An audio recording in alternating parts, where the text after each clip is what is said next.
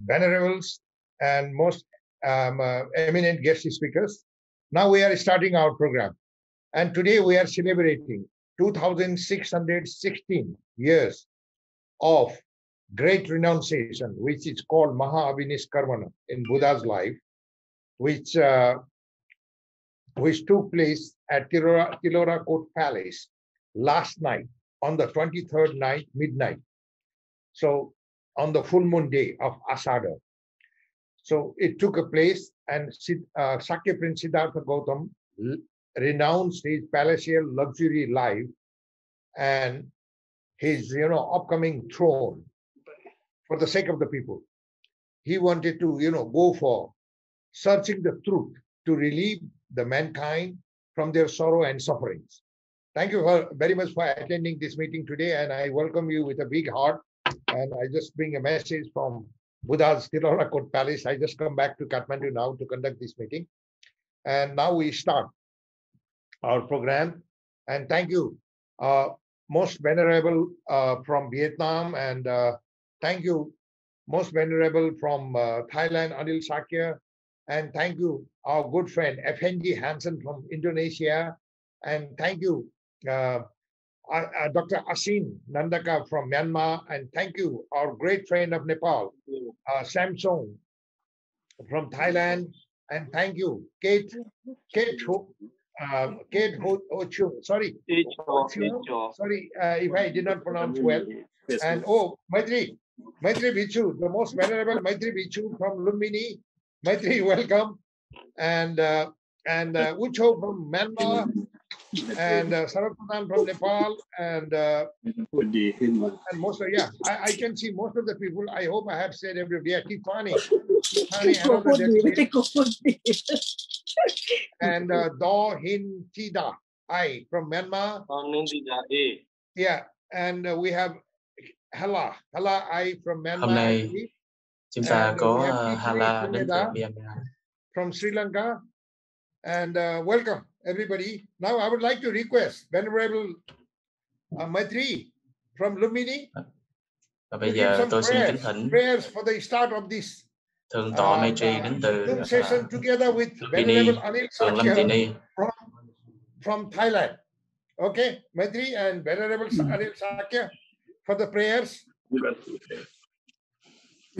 Và cũng xin kính thỉnh sư Anil Shakya.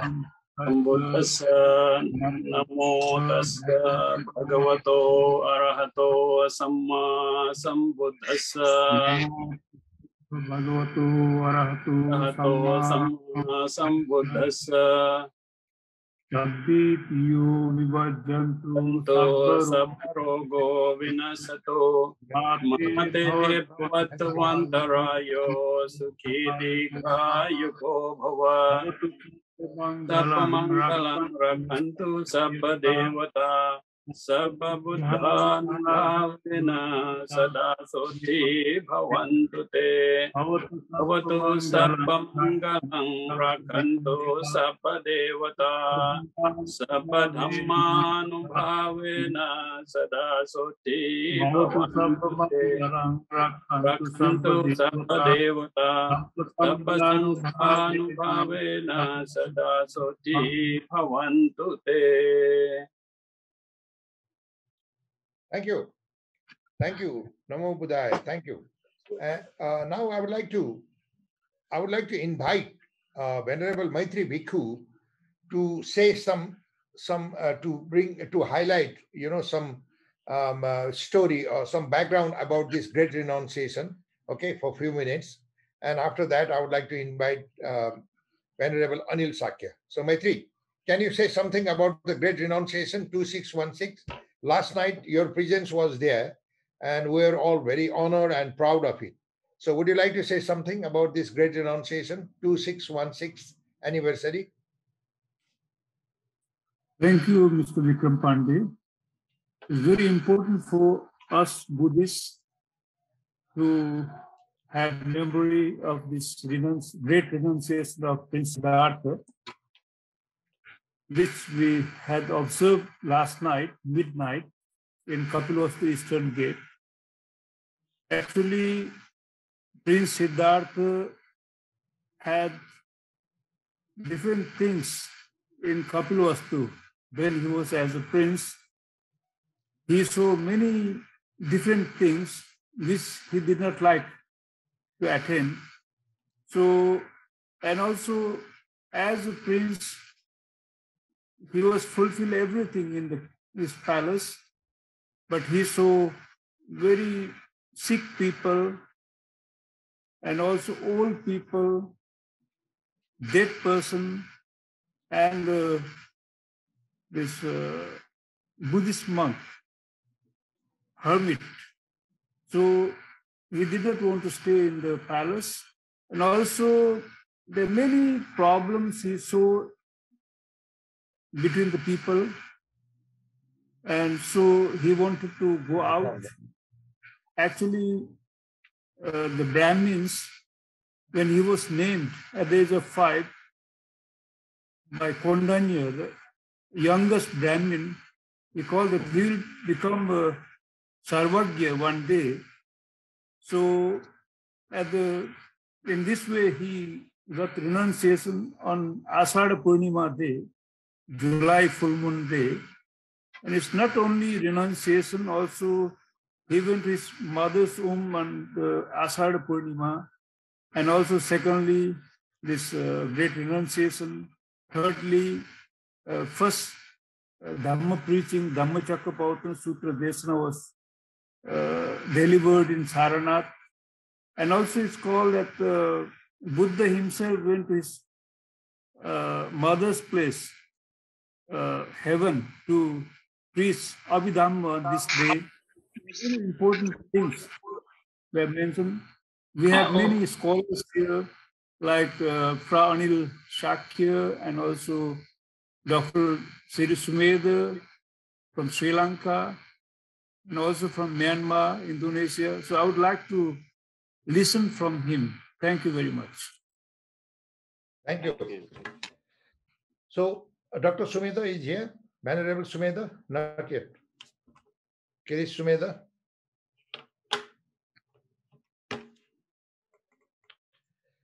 Dr. Sumedha, are you here? Now I would like to invite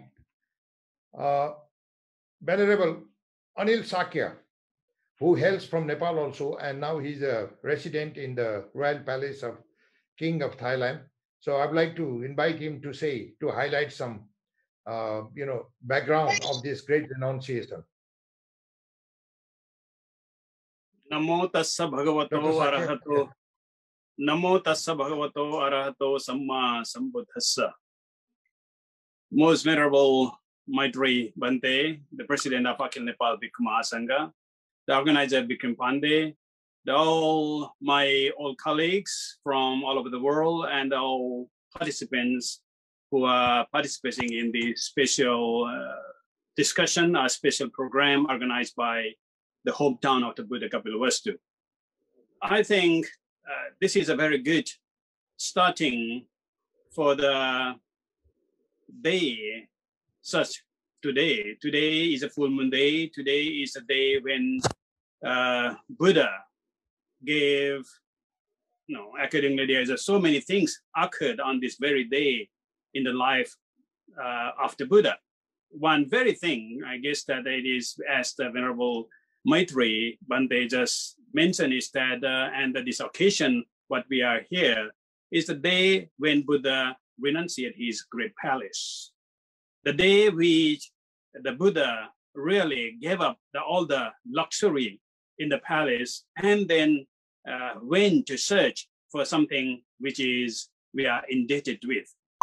The thing which Buddha searched and found and shared becomes something very, very valuable, not only to us, but to this very world.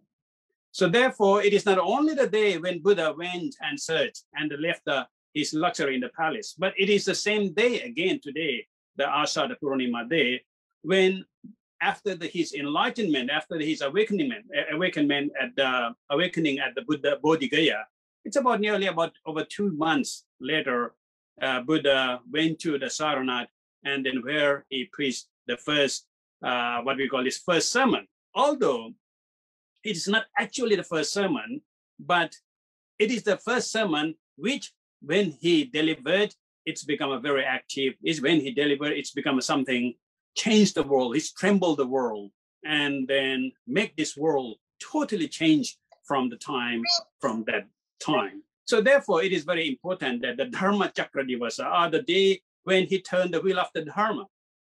Where I would like to say that is another turning the wheel of the Dharma as it is. But if we really look at the word etymology, you will see that it is the great message which I retranslated it from the literary point of view, from the etymological point of view, is that it is a day when Buddha first proclaimed as it is a day for sustainable development day.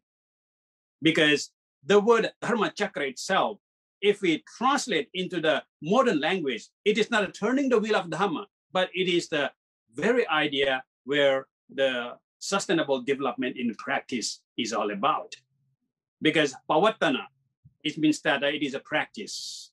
And the chakra means that it is a development, it is a running, it is something moving forward. It is not only the wheel, doesn't mean that it's the wheel, it is meaning something developed. And the Dharma, actually, it is a sustainability. The dra, the word dra in a Pali, and the tnur in a Latin, basically, it is a sustain. So sometimes we mistranslated the word sustainable development in a very different way. But if you go back to the etymological point of view, it is a day the Buddha first announced the whole message of sustainable development on this very day as Ashada Purnima day. But before that, why Buddha left his luxury in the palace? Everyone is, for example, we are chasing after all this kind of luxury. We are chasing after all this kind of the what you call is in the richness, the things we are really chasing after: money, name, fame, good house, big car. But Buddha did just opposite. Is that he got everything there in the palace, and then he left all those things behind and chased for something which is more valuable, which is a spiritual attainment. So this is a very, very striking message for us in this 21st century, when this world is plagued by this COVID-19. I think it is a very, very strong message here that we have to look at that.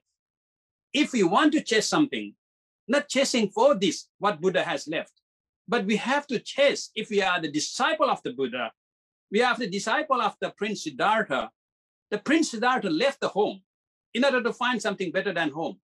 But at the moment, we are going against the Buddha's own way of doing that. We are going for the name, we are going for the money, we are going for the title and so and so. And totally forget that how Buddha moved, how Buddha left his palace behind.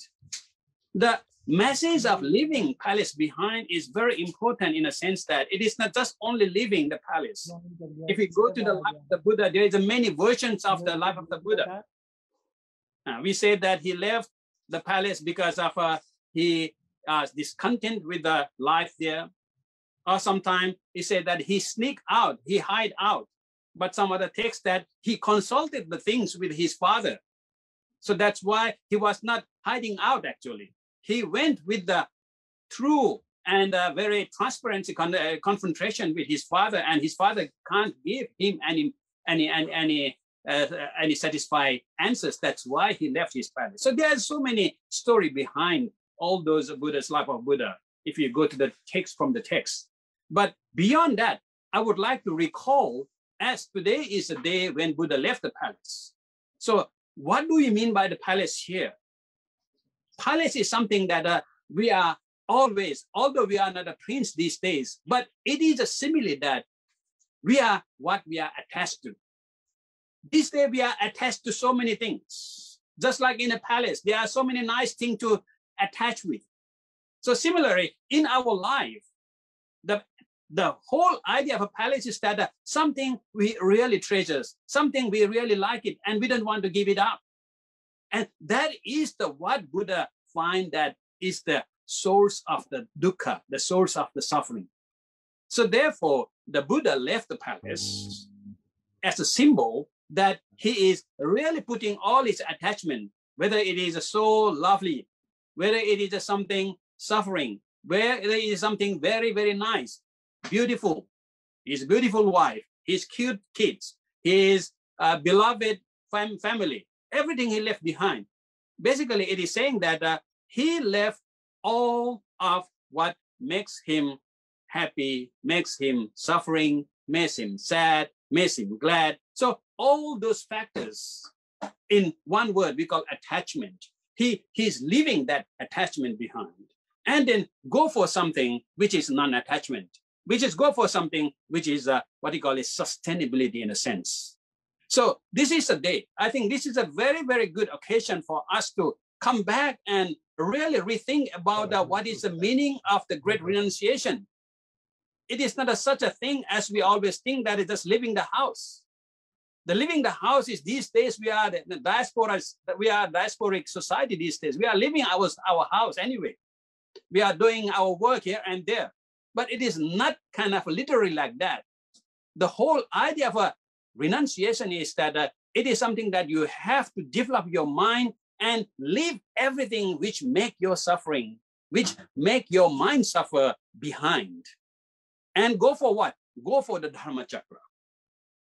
What is Dharma Chakra? So I'll come back to this point. As today is Asala Purnima day, it is a day Buddha first gave sermon to the 5 ascetic. The Dharma Chakra Divasa, or the Dharma Chakra day, actually, as we said, turning the wheel of the Dharma. Chakra, as we translate as a wheel. But in fact, etymologically, it also means that moving forward. Moving forward is the whole idea of a development. So the word dharma in Pali and in Sanskrit is basically a word from the dra. And dra is a root verb, means that upholding, sustaining. So same word as in the European world, they are using the word sustainability or sustainable, but so the word sustain is from the tner and then sus as a prefix, which means that upholding. So sustainable, it means that it's not making that forever, but it means that whatever the cause and condition around, we can uphold it. So that is the very idea of the Dharma. So therefore, the Dharma Chakra means that it's not for the Buddhist, not for the Hindu, not for the Christian, not for every one of us. Because the message in the Dharma Chakra, Buddha says that we have to give up the 2 extremes. That is that we have to give up our kind of self-indulgence and that self-mortifications. Not too much, not too little. That is a whole idea of contentment. That is a whole idea of sustainability. So in that whole idea of the Dharma Chakra, if we put it in the 4 noble truths and the 8 noble path, but in a summary, he's talking about the Sila and Samadhi and Panya. What is Sila, Samadhi, Panya? Sila means that it is about society. Samadhi, it is about our mental quality. And Panya means that about the quality of our intellectuality. So therefore, the whole idea of a sustainable development, as the United Nations announced, actually it is nothing more than what Buddha has taught on this very day. That is a Dharma Chakra, Pavattana, sustainable development in action. So if you want to be sustainable, if you want to live your life sustainably, what you have to do is that first thing, you have to think yourself that who you are, what is your place in the society. It means that you become somebody because you have to deal with someone else. It is a action and reactions and become something you. So I am a monk. So if there is no other lay here, so the monk is not important. But we have 2 categories here. So monk and lay become something. So we call day because there is a night. We call white, there is a black. We call good, there is a bad. So therefore, this is kind of relevancy. So Buddha basically means that things are making up like that. So if we have to understand that and then able to uphold the whole thing, so we realize ourselves based on the society, based on the action we are doing. At the moment, I am a monk. at the moment I'm a speaker, but I'm become a listener in a few moments. I'm become something in a few moments. So we are changing our life all the time. And in that sense, how we behave, how we identify, how we practice ourselves amidst of other, that is all about the sila. That is all about what we call is moral behavior or the ethics. So that is the first message what Buddha gave on that day. The second message is that once you realize that you have to live with someone else, you have to live with others. So how do you manage your desire? How do you manage your anger? How do you manage your ignorance? That is what you call a samadhi. The management of yourself to be able to live with others in a more fruitful way, in a more productive way, in a more creative way, in a more innovative way. That is a whole idea of the samadhi here. And the panya means that once you know that, the whole thing is that not kind of teaching, not kind of believing, but you have to learn from the Samma Sambuddha. Buddha, knowing yourself in the way that everything leading to the end of that suffering. So therefore, the Dharma Chakra Divasa Day is I have been calling in many of the conferences around the world.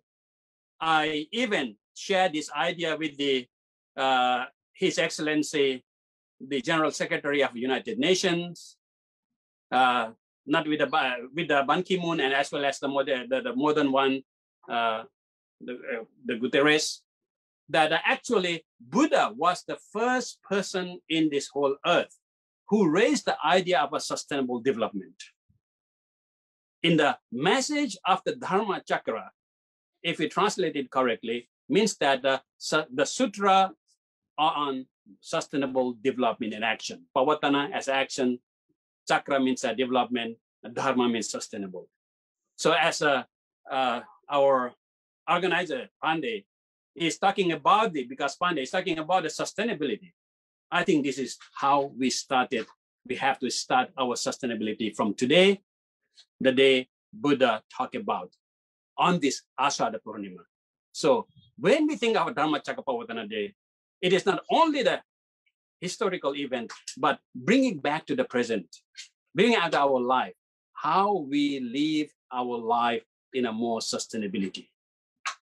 So if you want to worship, if you want to become a kind of a real practitioner of Buddhism, I would say that go and make yourself, utilize yourself to be somebody who is a model of practicing sustainable development in action.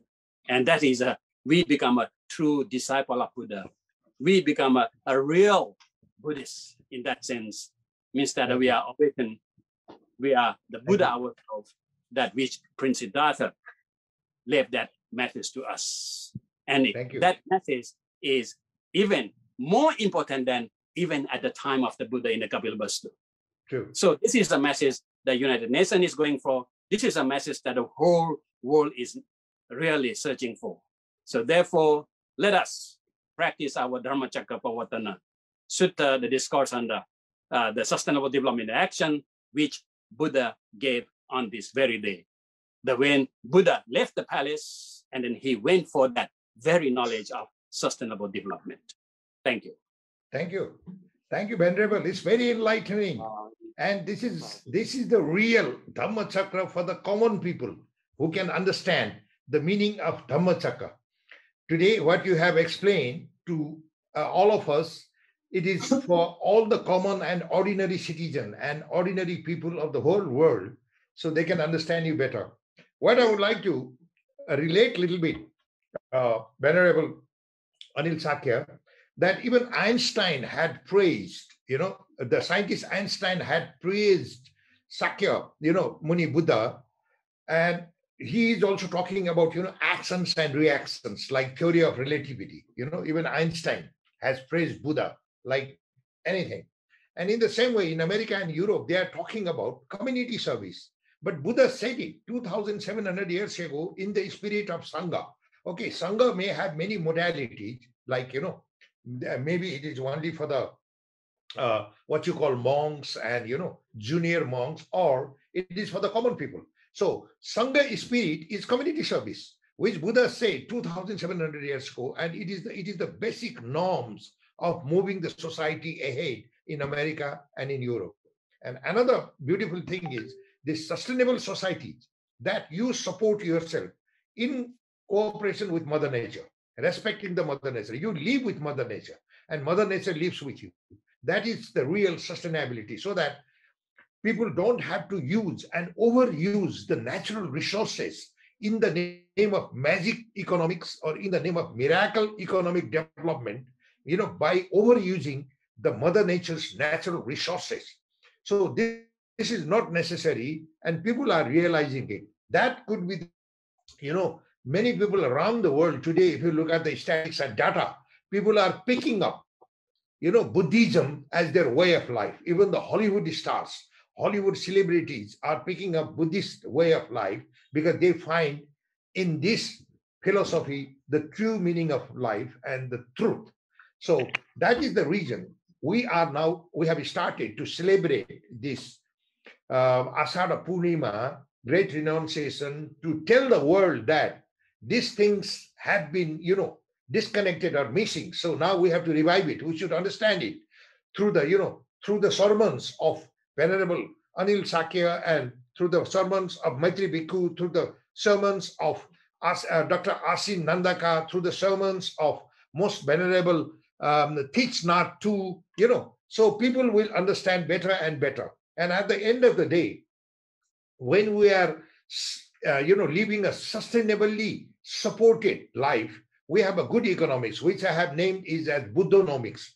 Buddhonomics will not produce Warren Buffett or Bill Gates or Apple's, Steve Jobs or Amazon's boss. But Buddhonomics will produce a very sustainable society living with Mother Nature. The dad is working, the son is working, mother is working in some sense in kind of contributing, to uphold the society of the high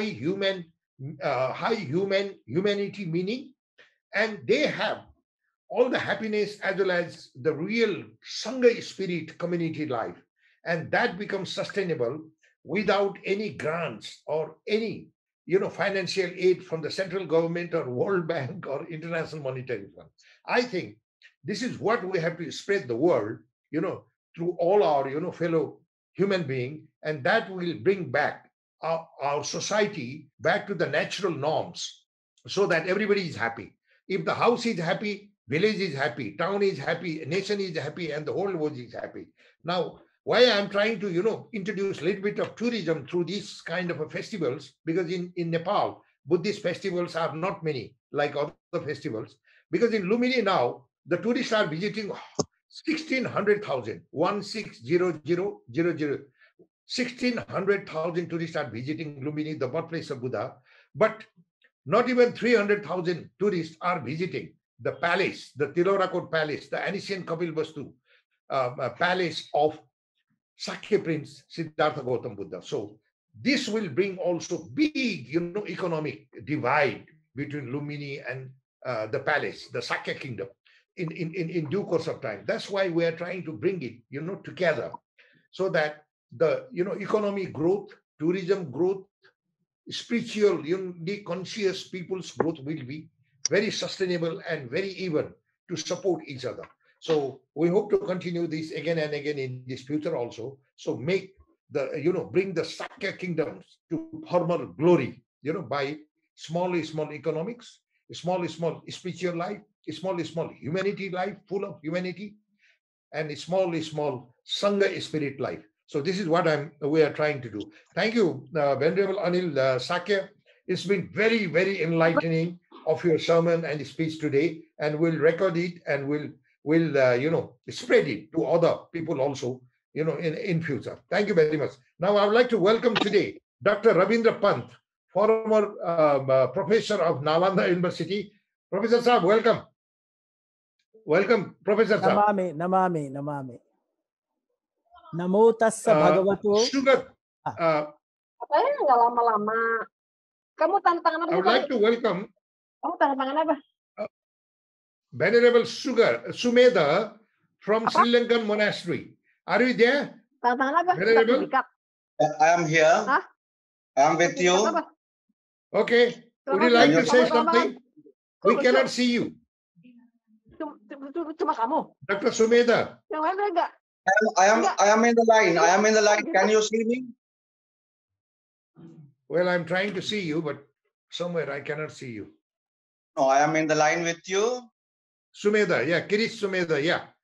Yeah, I am in the Would line. you like to say something about this great renunciation, Maha Abhiniskarmana today, Yes. 2660th anniversary, its meaning and its message of Buddha to whole world and to the human society. Would you like to say something of your vision and your interpretation, the way you understood Sakyamuni Buddha for this renunciation? Through you. May I start now? Yeah, go ahead. Welcome. Namo tassa bhagavato arahato samma sambuddhassa. Sukho buddhanang uppado sukha saddhamma desana. The birth of the Buddha is happy. Teaching of the Buddha also happy. First of all, while paying homage to all the Buddhas and Pacceka Buddhas and Arahant, I pray for good health, happiness, and long life of world community. And also, I would like to offer prayer in this historical sacred day to overcome difficulties, COVID pandemic. And especially, I would like to appreciate Mr. Sarat Pradhan and Bikram Pandekaji and all the Buddhist followers and well-wishers. You initiated to organize this program through radio tourism, Voice of Nepal Tourist. And regarding Lumbini and Kapilavastu, 2616 Abhiniskamana occasion. And today, before go to subject, I would like to pay my tribute, our tribute to all the pioneer Buddhist and well-wishers who initiated to discover the Lumbini pillar, Mr. Aloy, German archaeologist, and also senior archaeologist P.C. Mukherjee, and people who discovered that Tilora Court and Ramya Subha Palace and the Lumbini village, especially in recently from the Lumbini Development Council and Lumbini Archaeological Nepal Archaeological Department, they discovered that Lumbini village, and also the 7 lotus footprint where walked Prince Siddhartha after taken birth first to world.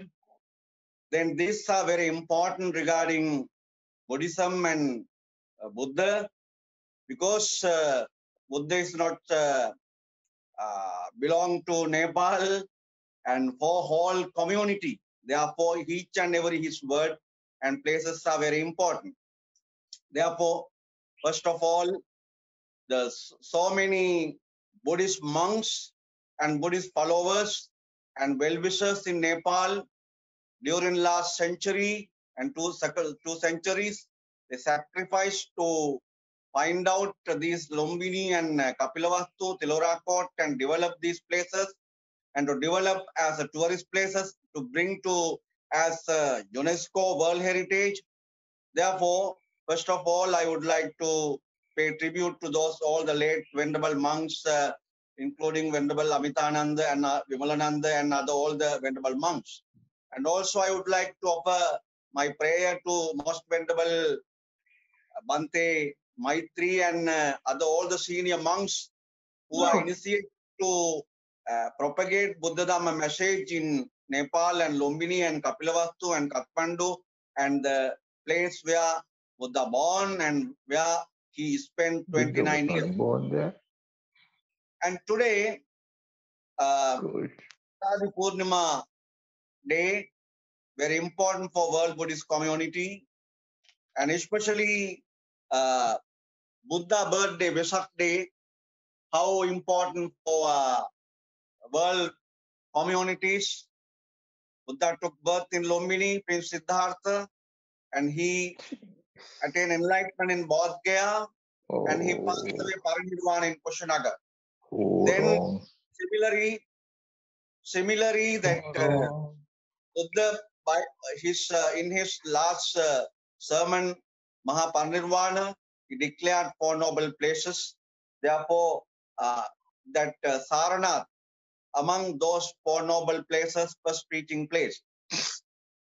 Today, Asadi Purnima day, very important historical event happened, especially the Prince Siddhartha's mother, Queen Mahamaya, took pregnant. Then after his Abhiniskaman after 29 years, and also first preaching of the Buddha Dhammachakra in Saranath, and also first Buddhist council after Buddha's passing away after 2 months in Rajgir under the patronage of Venerable Upalian King Ajasatta. Then also today starting the Vassana rainy season from today. Therefore, these incidents are very important for world Buddhist community and all the people. And regarding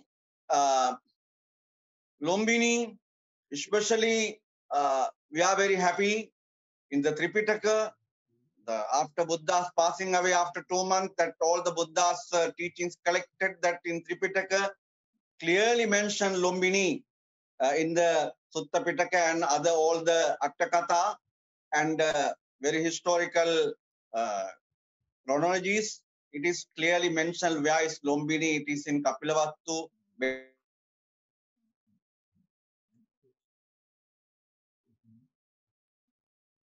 Between Devadaha and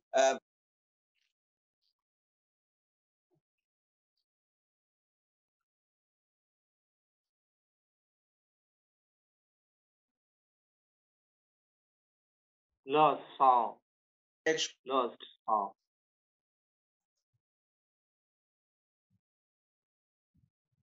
Sound lost.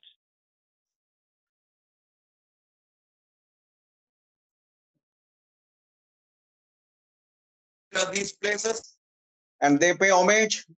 Then after finally we can see the 1897, the German archaeologist, he discovered that Lumbini garden. Therefore, there are no any controversy regarding Lumbini, regarding the birthplace. And also Kapilavastu, the already 1897, the PC Mukherjee and archaeologists, they discovered Tirora Court and Rameswara Maliga. It is in Nepal, and it is also very clear there are no controversy, there are no 2 places, Kapilavastu or Lumbini, and there are only one Buddha. There are only one Buddha, there are no 2 Buddha, only one Buddha, because he born in Nepal, Lumbini, and he attained enlightenment. There are only one Buddha. Then it is in Lalita Vistara clearly mentioned, So bodhisattva ratanavaro atulyo manusaloke hitasukhaye jato sakyanang game janapade lumbineye. Excellent gold, that similar to excellent gold, that bodhisattva born in Lumbini, Sakya, Game. Then also it is, we can see when Buddha visited to Rajgir, during that time in Buddha explained to Emperor Bimbisara regarding his clan, and also he belonged to Sakya clan, and he from Nepal, Kapilavastu, and all his lineage Buddha explained clearly. Therefore, regarding Lumbini or Kapilavastu, it is there are no any controversy. We are so happy that people in Nepal and Kapilavastu and in tourism radio, they initiated to organize this Abhidishkamana festival in Nepal in Kapilavastu. And today, especially Dhammachakka Day, Dhammachakka Ubbe Ananusutesu Dhammesu. In the history, first time Buddha expounded this teaching, middle path, and four noble truth, and eightfold path. Arya Ashtanga Magga, Majjhima Patipada, these Chattari Arya Satchani. This kind of philosophy and teaching never heard ever before. Therefore, it is very important. After Buddha's passing away, Emperor Ashoka, first time in the history from India to abroad, beyond geographical boundaries, Buddha's message sent. It is today we are having Theravada, Mahayana and Vajravana three schools. Sri Lanka, Burma and Thailand, they are following Theravada Buddhism. And Japan and China and Korea, these countries, they are following Mahayana Buddhism. It is initiated by Emperor Kanishka during the Fourth Buddhist Council. And also Vajrayana Buddhism, it is in Tibet and Bhutan, that Venerable Padmasambhava brought that teaching from Nalanda. Therefore, all the schools believe one Buddha. He born in Lumbini and he spent his 29 years in Kapilavastu. And his father was Suddhodana and mother was Queen Mahamaya. Therefore, one Buddha came to this world. And today, during this pandemic also, Buddha explained his teaching. Whatever he teach, this teaching is the medicine to disappear all the sick and miseries and disturbs of this world. We can see why he renounced from the home in the history first time. Today we can see there are a boundary war, country to country war, and within world, the countries are divided and they are fighting rulers and people. But his kingdom, he left from his kingdom and he gave up because of mankind. Attihehiti yo maggo naso sakka nahetiyo pariyesissami tammaggang bhavato parimuttiya. In this world, wherever there will be one way, I will find out to overtake this all the people, suffering people. Therefore, King Sachaphimukh, King Kusala Gavesi, what is the truth and what is the evil and what is the good thing? For this way, he left the home. Then after he expounded, and then after Buddhohang Bodhisami Muttohang Moche Parang. I will first understand, then after I will teach the way how to overcome. Therefore, in this world, there are, during the Buddha's period, more than 62 philosophers and shastros, but Buddha explained what is the cause of suffering, what is the way to live and cessation. Therefore, that is why Buddha's important. Today, we are so happy in this historical day from Sri Lanka, especially after Buddha's passing away, history first time, Tripitaka in the history first time recorded and preserved in Matale Aluvihara temple. Then after Buddha's passing away, first Buddhist plaque created by Sri Lanka, the Mahabodhi Society of India established by Anagarika Dharmapala to preserve these important Buddhist places, including Lumbini and Kapilavastu in Nepal. Therefore, Sri Lankan people and Sri Lankan Buddhist monks having good connection, relationship with Kapilavastu and Nepal, especially establishing Nepal Sangha in Nepal, that first today monks are observing Vassa, first Sima established by Sri Lankan Buddhist monks in Nepal, Lalitpur in Kathmandu. Therefore, according to Mahavansa, in Sri Lanka, kings and Nepal queens, they had lineage relationship and married, century over relationship maintained by Sri Lanka according to Mahavansa. Therefore, we are very much happy today, or not only Sri Lanka, not only India, to whole world, Buddha is very important, and we should come forward to locate all the important places to Buddha's life, including that Kapilavastu kingdom and Devadaha kingdom, Kolya kingdom, Ramagama kingdom, and Malla kingdom, and these all the kingdoms. There are so many important places, and within the Nepal boundaries and Indian boundary. Therefore, we should come forward to find out these places, because Buddha belongs to all world, all community, all nation.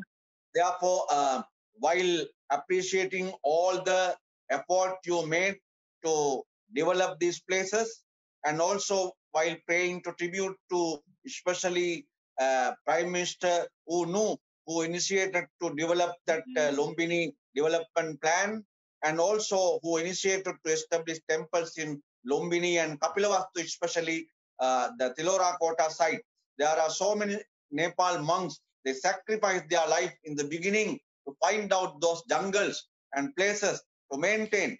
Therefore, while praying to tribute, I offer prayer to Venerable Maitri and all the Venerable monks in Nepal to propagate Buddha Dhamma, and also all the administrators and ASI archaeology people and all the community well-wishers to propagate Buddha Dhamma and develop places. And also I pray in this occasion, may everybody be happy and good health and success.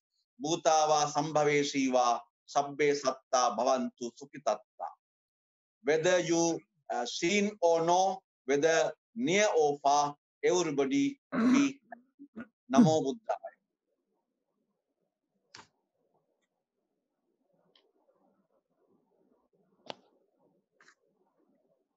Thank you.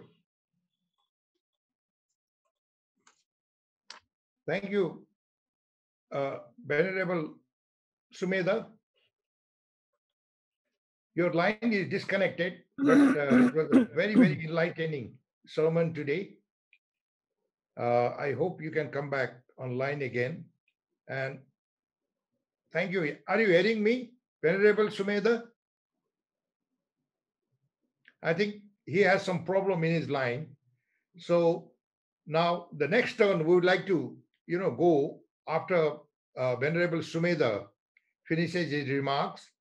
The next person we would like to invite is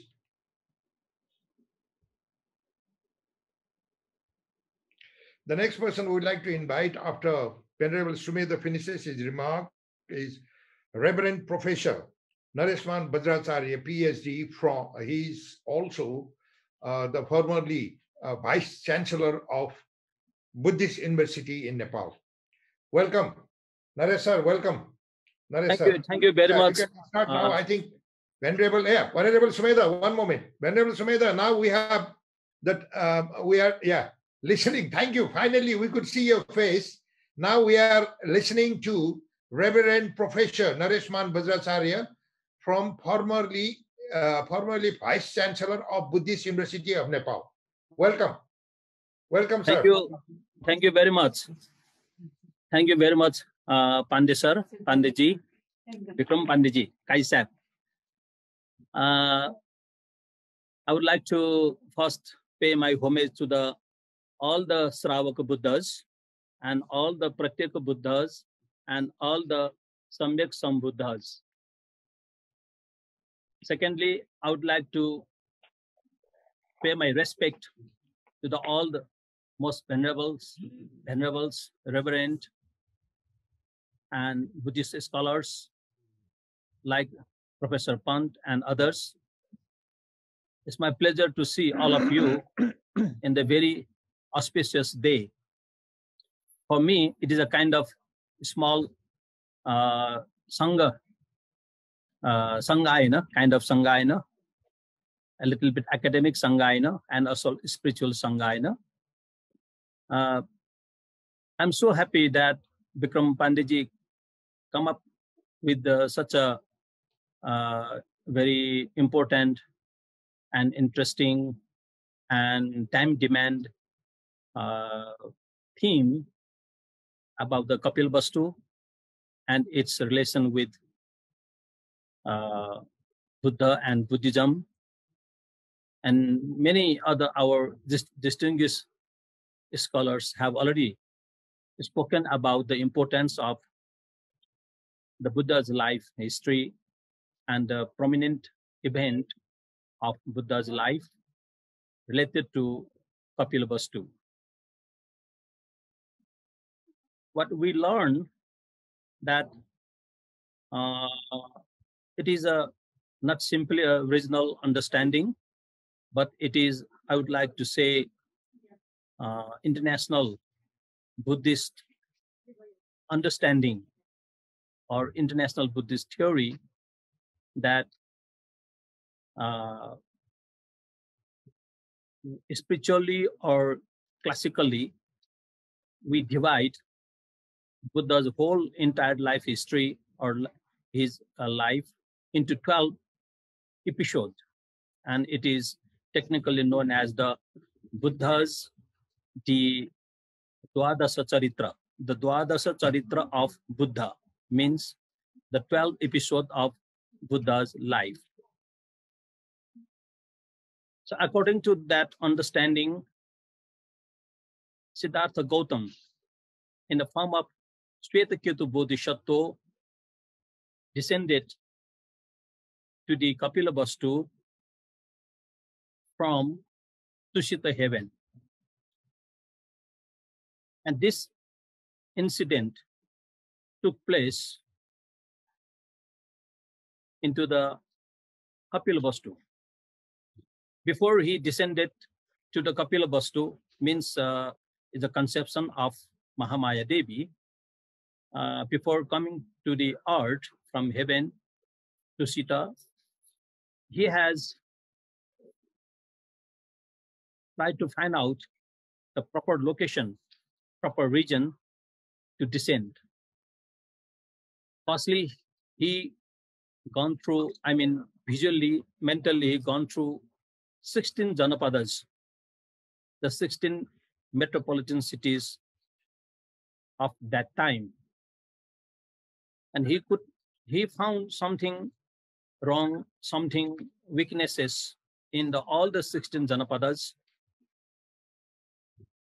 Though all the Janapadas are prosperous, well enough, but still Shvetaketu Bodhisattva found something lacking, some sort of shortage.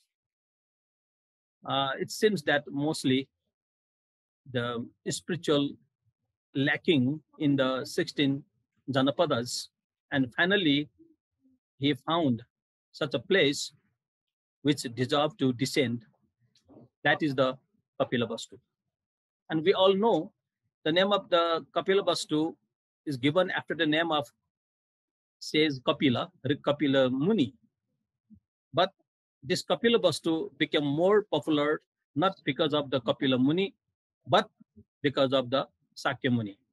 Once he descended into the Maya Devi's womb from the Tushita heaven, and since then till now, we all are uttering the name of Kapilavastu. We are talking about the Kapilavastu not because of Kapila Muni, but because of the Sakya Muni. So this place, Kapilavastu, became most important because of the Sakya Muni. And this place is not only so important just because of his descendant, but also he has spent his 29 years youth life. It is also another important point. His 29 years, he didn't play there.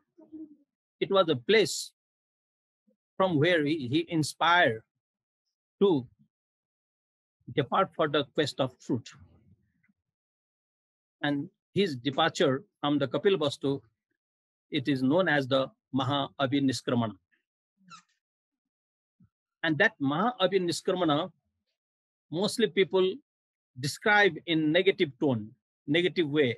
Oh, Siddhartha could not be happy in Kapilavastu with a luxurious life, so and so.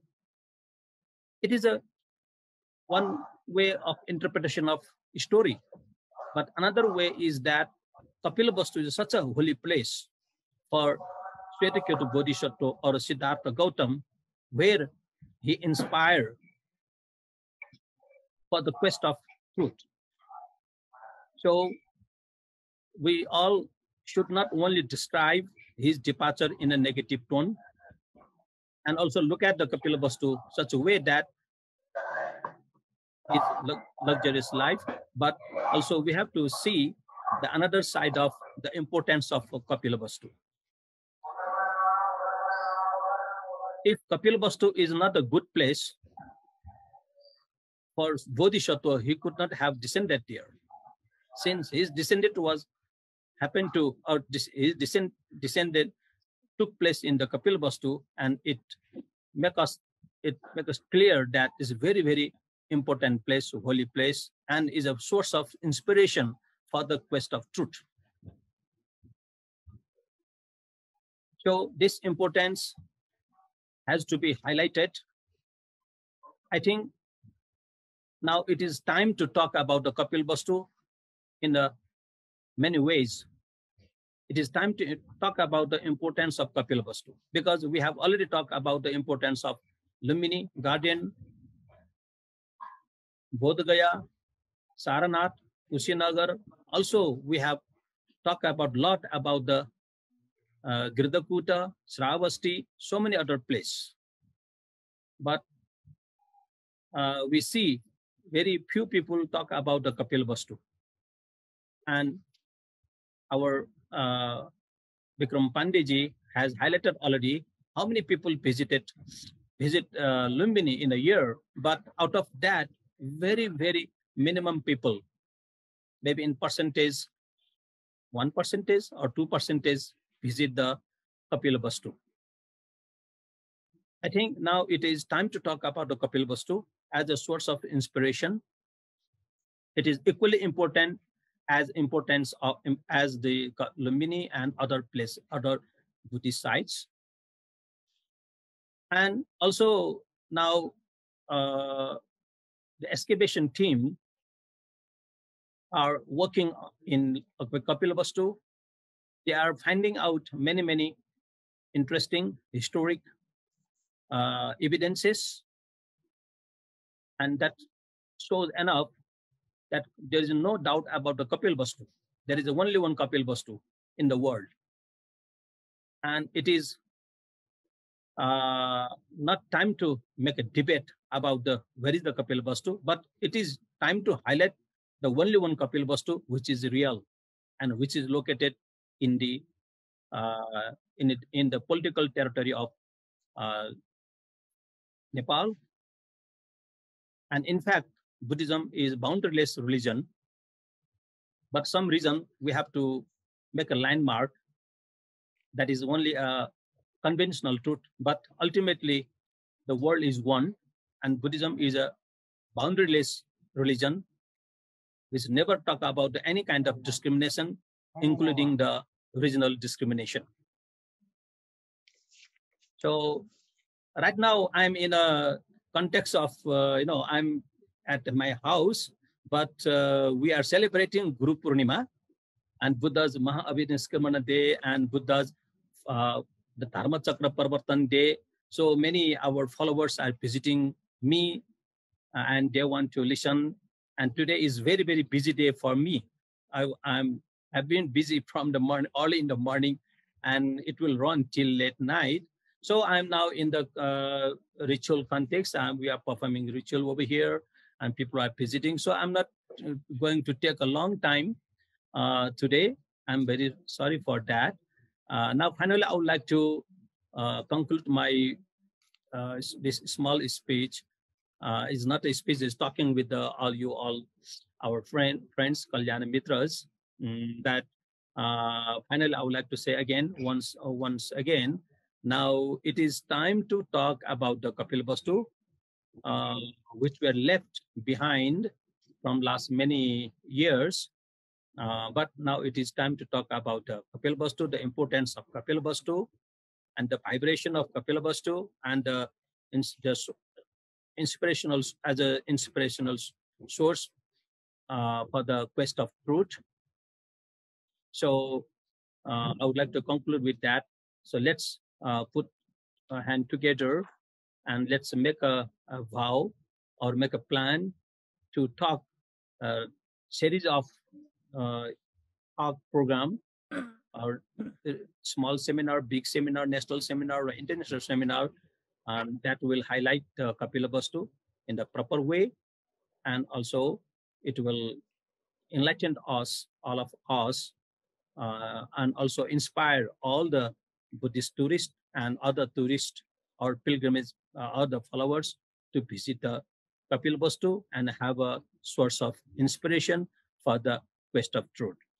Okay, Panditji, I'm sorry that I can't stay longer. Thank you very much. Yeah, sure. It's an honor. Thank you, Venerable. Thank you, Reverend Professor Saab. Thank you very much. Thank you for your enlightening speech for today. I will listen it. I will listen and following my ritual. Okay. Okay. Great. So after we have such a beautiful, sermon or speech from Reverend Dr. Professor Naresh Bajracharya, former Vice-chancellor of Buddhist University of Nepal. Now we would like to go to most venerable again. So we would like to invite Dr. Ashin Nandaka from Myanmar. Dr. Nandaka, would you like to say something now on this occasion of great renunciation and its relation between Kapilavastu, Nepal and Myanmar in Buddhism and Buddhist way of life? Thank you, sir. Welcome. Good evening, everyone.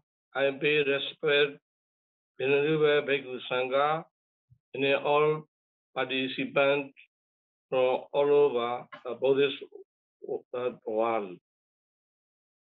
I am indeed delighted and honored to have been invited to participate in this glorious special occasion.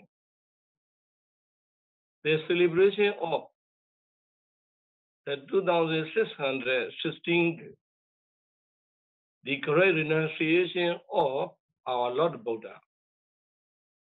I am especially grateful to those who have organized and arranged for this gathering, and also to all those distinguished religious leaders and the Dhamma brothers and the Dhamma sisters from all over the world. I am Dr. Ashin Nandaka from Nandaka Rama Monastery, Minglarong Township, Yangon, Myanmar. And I wish to take this opportunity to present a brief account on the significance of the auspicious of Full Moon Day of Wazu, or the day of the great renunciation of our Bodhisattva, Siddhartha Gautama Prince, who departed from his palace at the prime age of 29.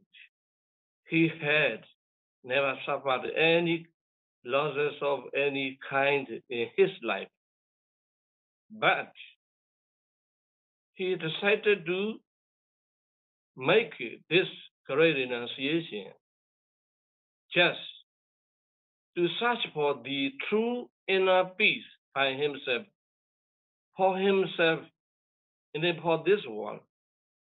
Today is known to be a special day for the families of the Buddhist world. Here is a message to be noted of this great renunciation. We say Mahabhinekhamana. This is a Pali word. The Maha means great. Nekhamana meaning renounce. The great renounce in the apparent level. In the shallow level, we don't go for now and deep. Siddhartha, Prince Siddhartha was going forth, was set forth to the forest, Uruvela forest. But when we consider this great renunciation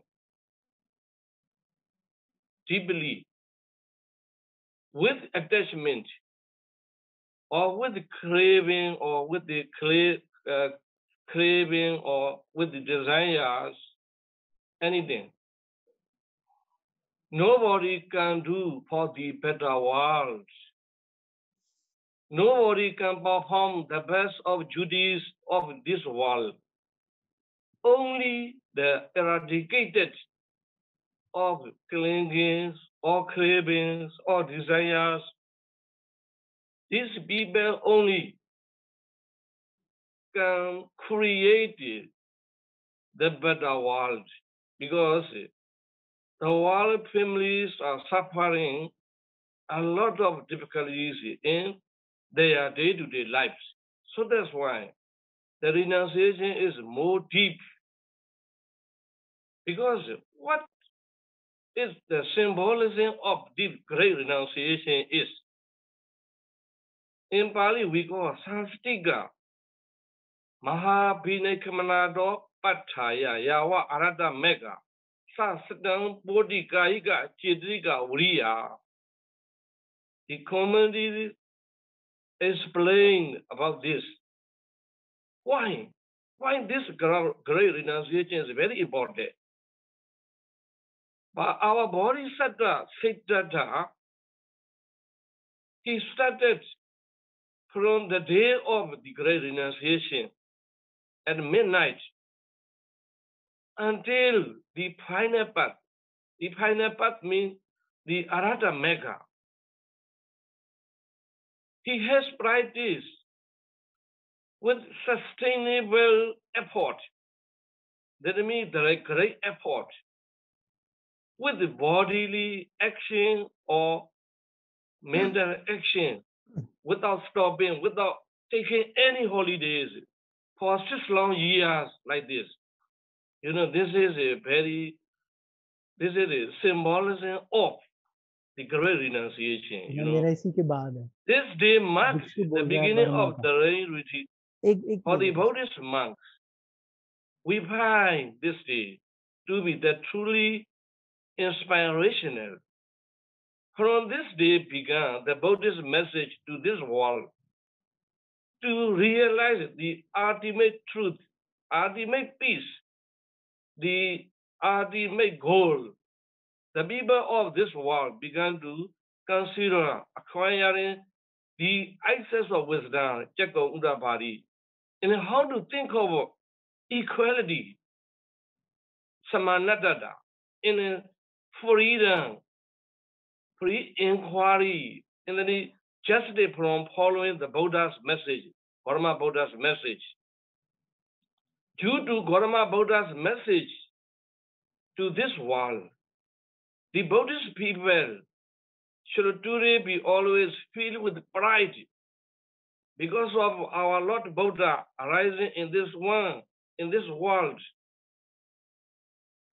Most of people got freedom. Most of people got the enlightened knowledge. The special significance events to be noted of this day in this month are in this way. 1. It was on the full moon day that our Bodhisattva Prince was conceived in the womb of his mother, the Queen Maya. It might be her age 55 years old. It depicts the symbolism of the light of inner peace, and that only humans can make it. This will be filled with greatness. Here, the word is Shakya, he came from Shakya. Shakya means, so to say, he was very able person. The prince said that I was a qualified man. So when he was born, at that time, he said, Ego must be logo. Sitoa must be logo. Jitoa must be logo. I'm the greatest. I'm the biggest. I'm the superior to all. So this is a very, very noted second one. It was this full moon day that our Bodhisattva Saitara Prince, he had a voice saying the word Nebuddha, Nebuddha, from a lady, from a woman, from a young woman, after he had seen the four great signs, as we know, the old man, the sick man, the dead man in the monk, after he had seen these four great signs, he heard a very beautiful, very precious song. It was Nebuddha. The word Nebuddha, what it means? The inner peace. Inner means what the driving force for the great renunciation. Because of Nebuddha, what? Due to this, the word Nebuddha, he set forth into the Uruvela forest, where he practiced the most diligently for 6 whole years to discover ultimate truth. Here, one thing I would like to say, in order to say these two places, Kapilavastu and Lumbini, these two places are very wonderful. And also these two places are the most beautiful for many reasons, I wanted to point it out, these reasons. Why is it, because these two places are very much historical places. So history and people from all over the world can come here and visit, study their histories. 2, this is a religious place, holy place, because this is a world religious Buddhist place. So people from Buddhist world, from all over the world, people come and see, pray the holy lands. This Kapilavastu in, this Lumbini. Another, this is tourist attractive places. Because these two places are one of the most beautiful places all over the world. To visit this Kapilavastu Lumbini, it is a very big dream for all Buddhist people. For those Buddhist people who never been to this place, they wanted to go, wanted to visit here, this Kapilavastu Lumbini, because our Lord Buddha's birthplace. Also, we have studied many scriptures about the Buddhism. We are very familiar with these two places, even we never been there.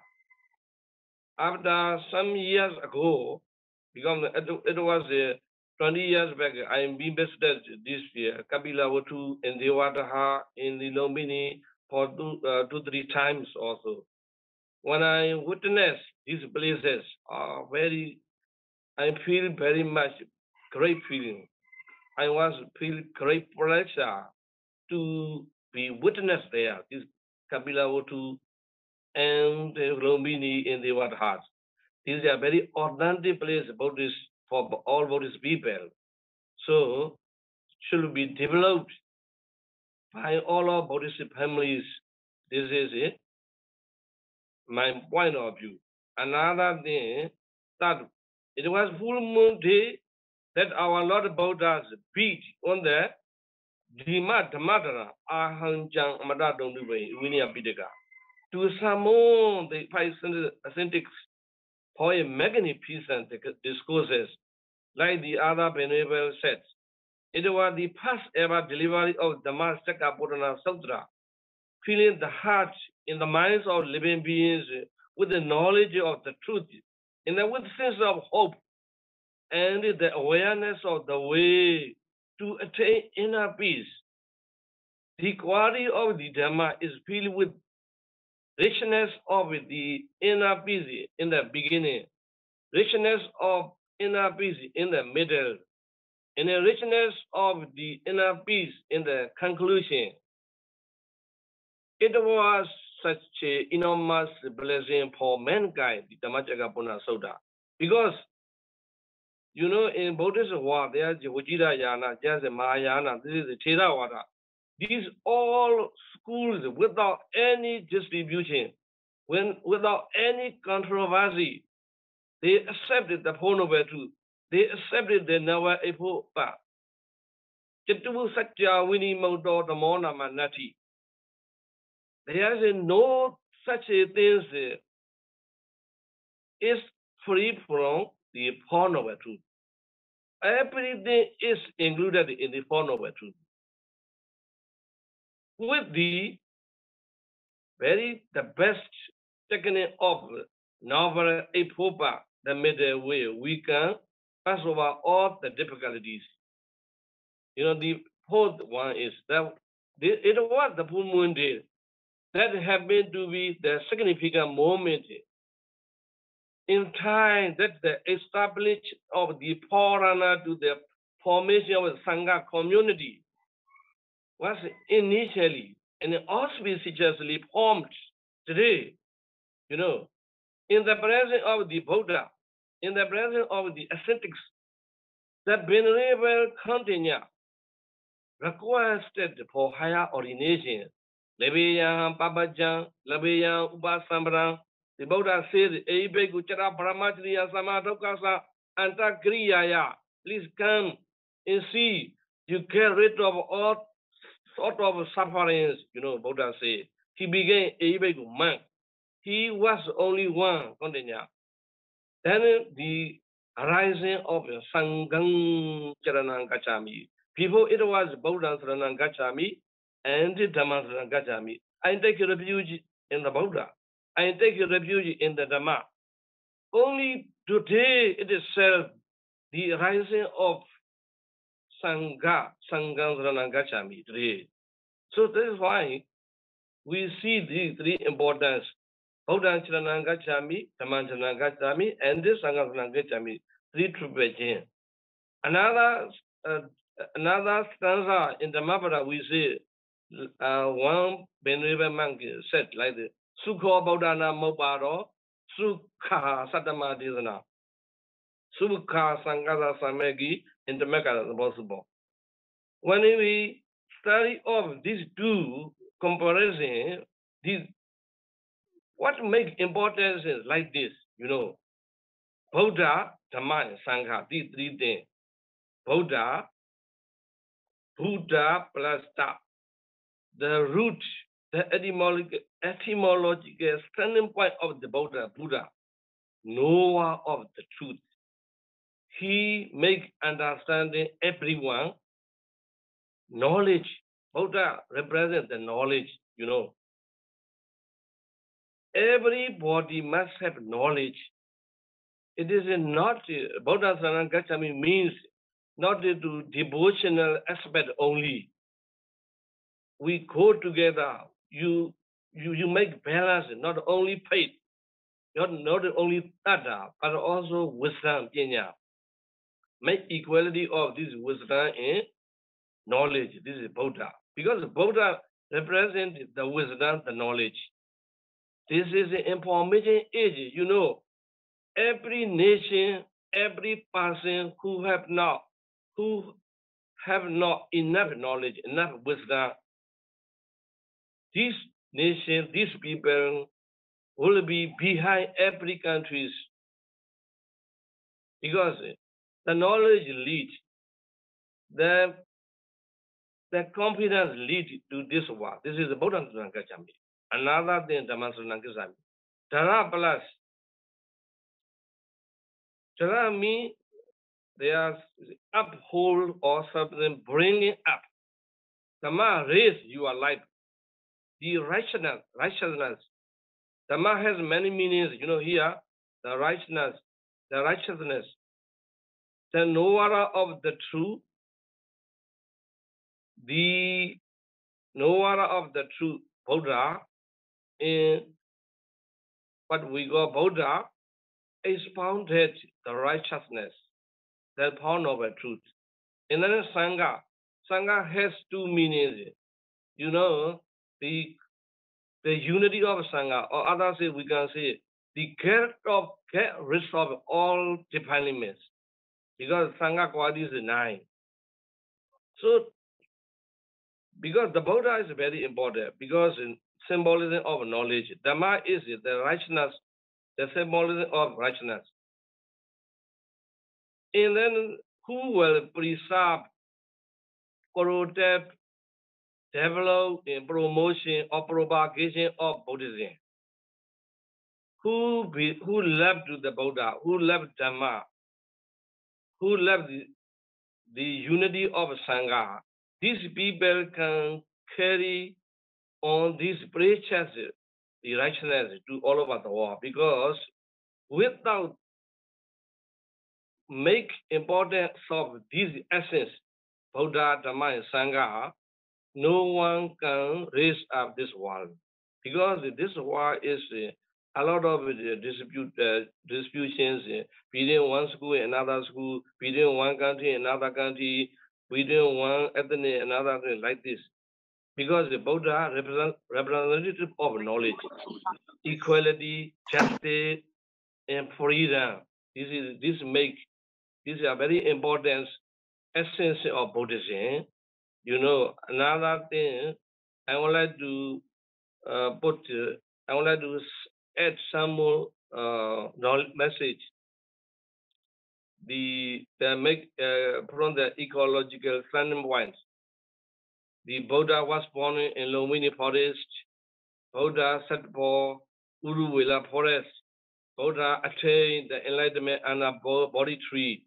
Buddha delivered his first sermon in Isipatana Migadaya.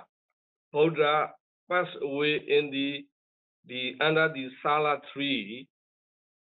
Almost all Buddhas stay in Mahavana. Buddha always stay in Jedavana.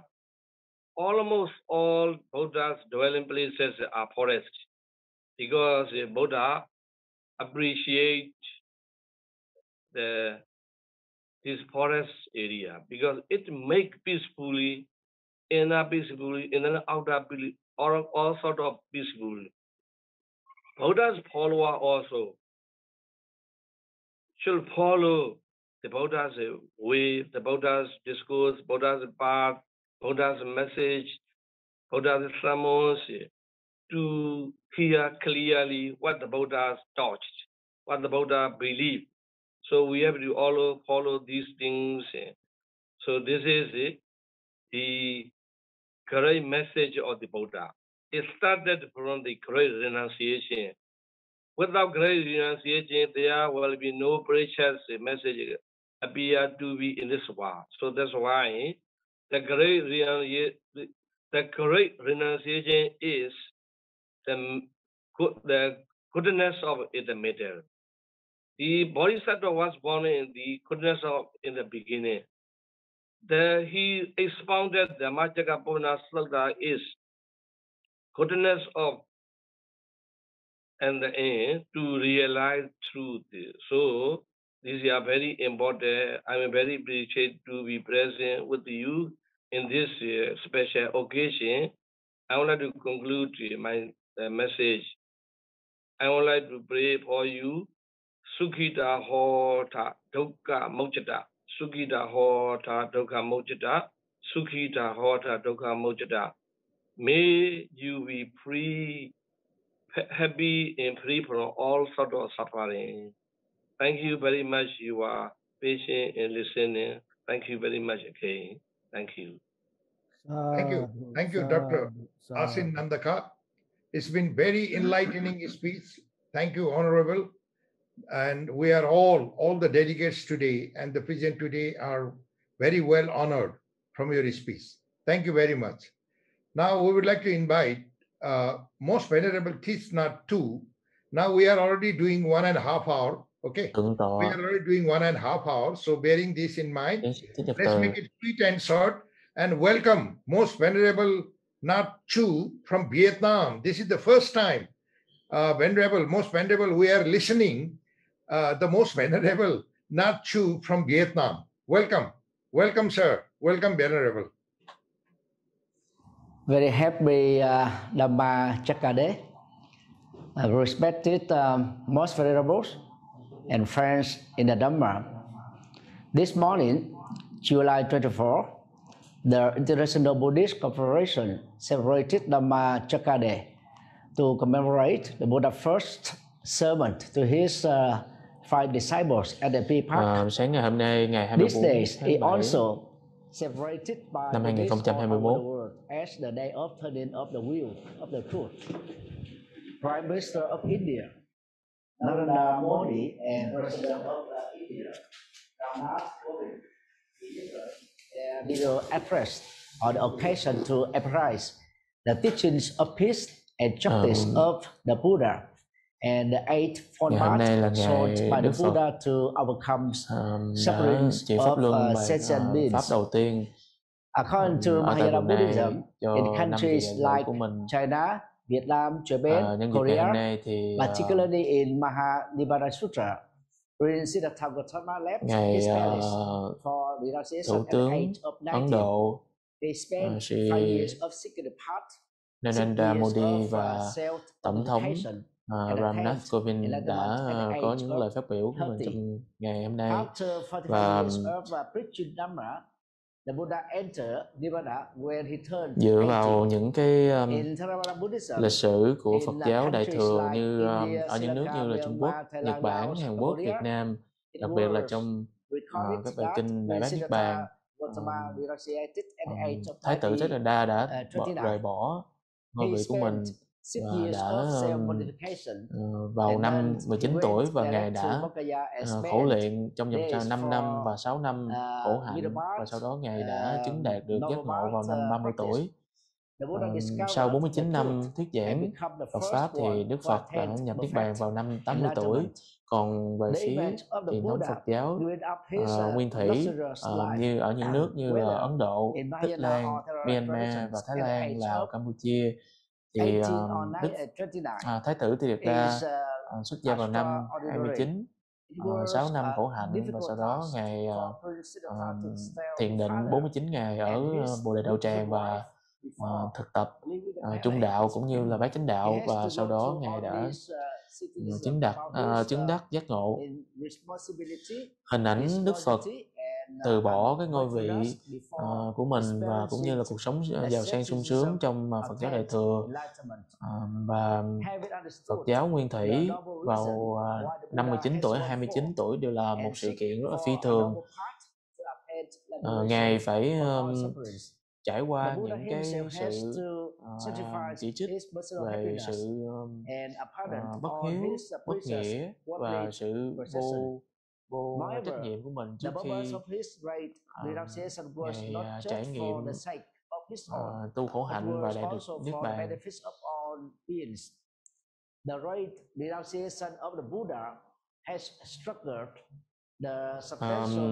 Hiểu được cái lý do thánh hạnh của Đức Phật khi Ngài quyết định đi xuất gia và tìm con đường thánh để đạt được sự giải thoát từ khỏi tất cả những khổ đau, thì Đức Phật phải hy sinh tất cả những cái hạnh phúc cá nhân và từ bỏ những cái sở hữu thế gian. Hơn vào đó thì mục đích xuất gia vĩ đại của Ngài không chỉ là cho bản thân mà còn là cho tất cả chúng sanh. Sự xuất gia vĩ đại của Đức Phật đã làm niềm cảm hứng cho rất là nhiều người để có thể đi theo những bước chân của Ngài và phục vụ được nhân sinh.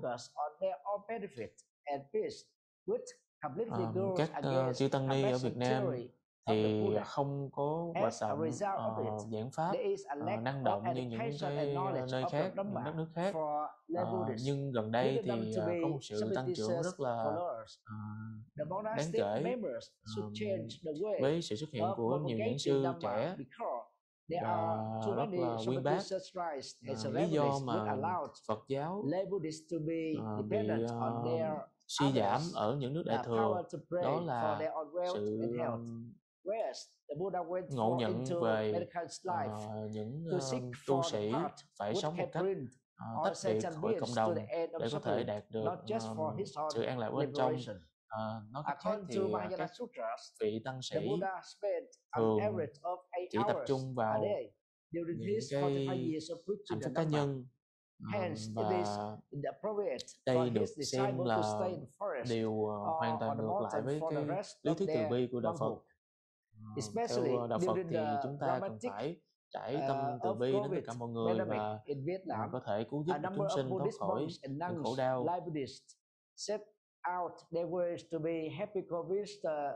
Và các vị tăng ni ở Việt Nam cần phải thay đổi cách hành đạo của mình, bởi vì hiện nay có rất là nhiều những cái buổi lễ hoặc là những cái nghi thức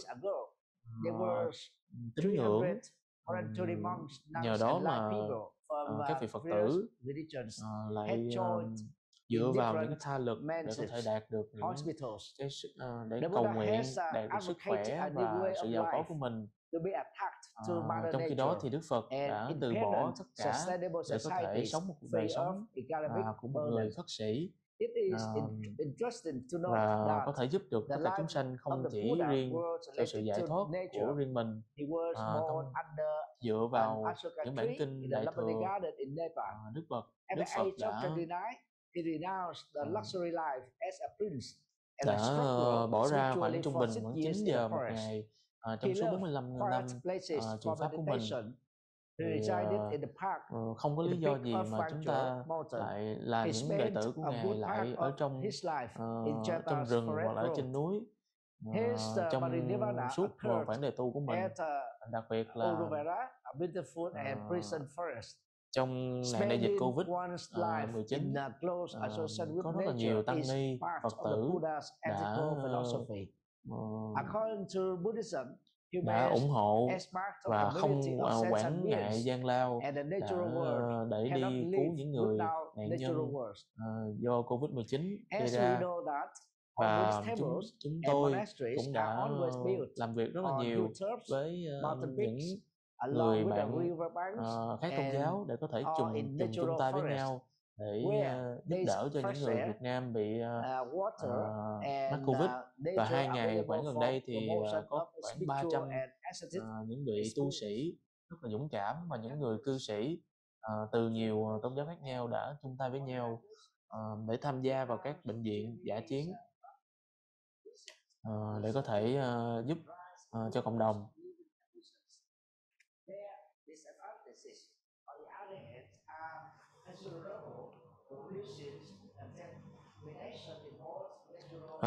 Rất là thú vị để chúng ta có thể thấy rằng Đức Phật rất là gắn kết với môi trường thiên nhiên. Khi Ngài sinh ra thì ở cây Osaka ở vườn Lâm Tỳ Ni, và vào khoảng năm 29 tuổi thì productions everyday activities, both severe and frightening threat to the establishment of the sustainable society. Being accompanied with the nation as Buddhism was introduced in Vietnam, Vietnamese Buddhist monks, nuns has always been applying Buddha's teachings in engaging in society activities, including environmental issues. Under the guidance of His Excellency Thich, President of Vietnam Buddhist Sangha, Buddhist leaders from 63 provinces promote the role of Buddhism participated in environmental protections, and respond to climate change.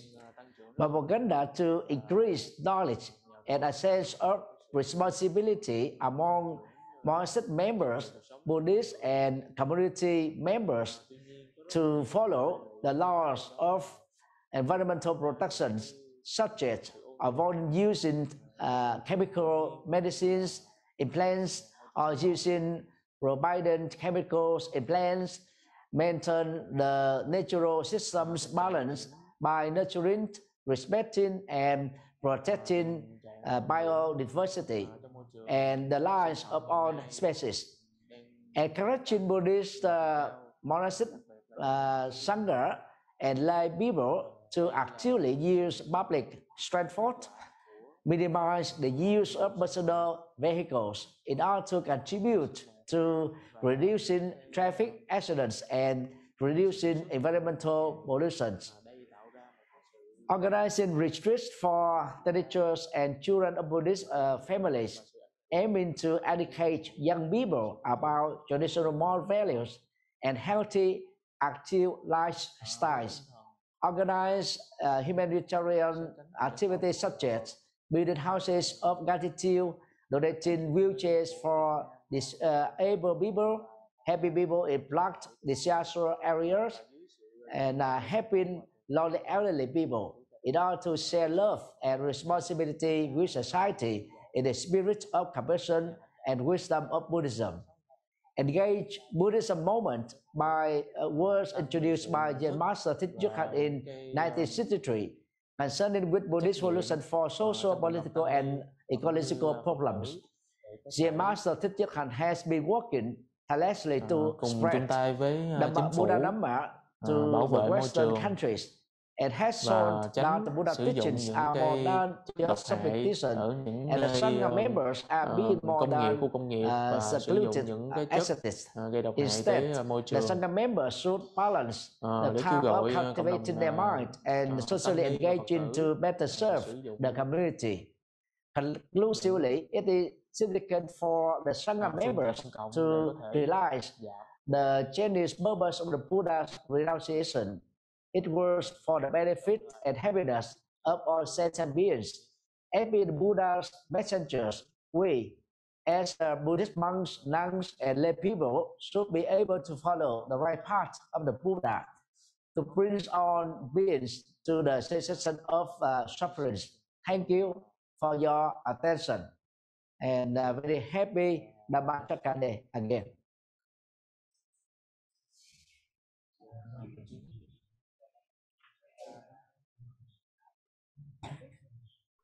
Thank you, most venerable. Thank you. This is the first time, disconnect. This is the first time we are listening from most venerable from Vietnam. We are very grateful and we extend our gratitude. And the most venerable also spoke about the climate change, environment, which is beautiful. So as a very important aspect of Buddhism, and we extend all our gratefulness and gratitude to most venerable Nhat. Now I would like to invite our most respected, venerated professor, Dr. Rabindra Pant, former professor of Nalanda University. Sir, you have so much to say. So I have nothing to tell you as a guideline. So we'd like to listen to you with all our, honesty and dedication. Okay. Welcome, sir. Rabindra Pant, sir. Professor Pant, sir. Welcome. Namo tassa bhagavato arahato samma sambuddhassa. Most venerable Sangha members, dignitaries, erudite scholars, participants, Dhamma friends, ladies and gentlemen. It is indeed a moment of joy to participate in the celebration of 2616th great renunciation of Bodhisattva Prince Siddhartha in search of truth on the full moon day of Asada today. I am thankful to the organizers, especially to Mr. Vikram Pandey ji, for inviting me to this auspicious event. Thank you. Thank you, sir. Friends, the great renunciation was a very important event of the life of Prince Siddhartha. It is called great renunciation because it was not just a renunciation or a sacrifice of an ordinary person for the mundane things, but a purposeful renunciation of Bodhisattva to become Buddha. The transformation of a human being to become the Buddha. In this process, it wasn't a transformation of the individual ordinary worldling only, but this individual, a Bodhisattva, did renunciation to find out the remedy of the very cause of suffering in the world for the entire living beings.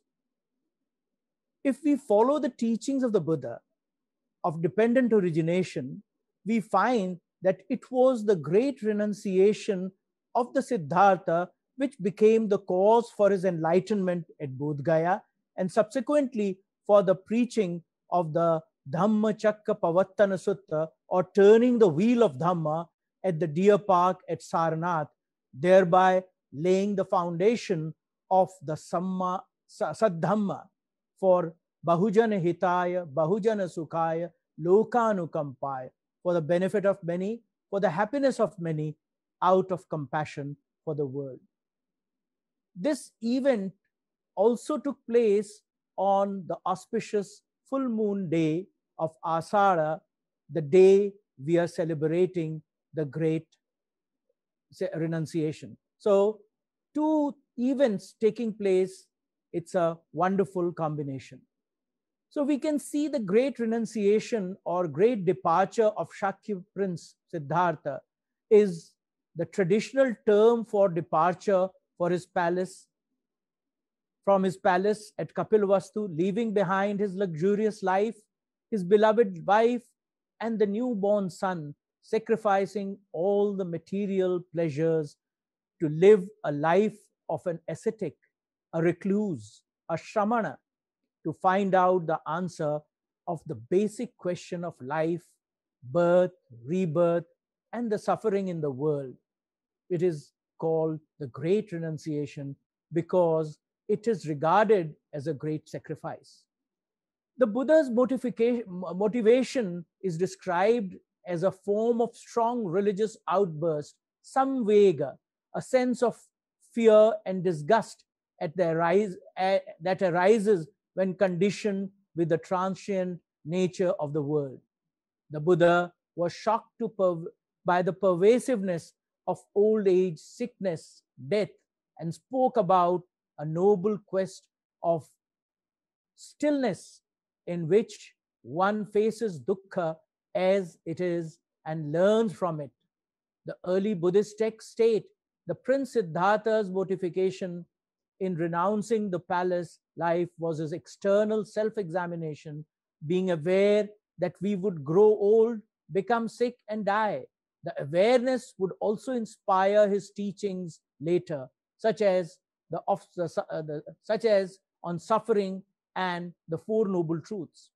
The Buddha has also described his motivation to leave the palace life as a yearning for the life that is wide open and as complete and pure as a polished shell, rather than the palace which is constructing crowded, dusty. It is suggested that Buddha's motivation to renounce the worldly life was motivated by a belief in opposites, a feature of the perennial philosophy common in the pre-modern world. That is, that all things in mundane life have their counterpart in divine life. The Buddha looked for the divine counterpart of the suffering of birth, aging, and death. The difference was, though, that the Buddha believed he could realize this counterpart in a demonstrable reality in the mundane world, natural to human beings and accessible to the honest seeker. It is a known fact that after leaving the palace, Prince Siddhartha moved towards Magadha and lived a life of a recluse for 6 years. At that time, there was a strong belief among some people that one can attain liberation only by living a life of strict asceticism. In accordance with this view, the Buddha subjected himself to severe austerities.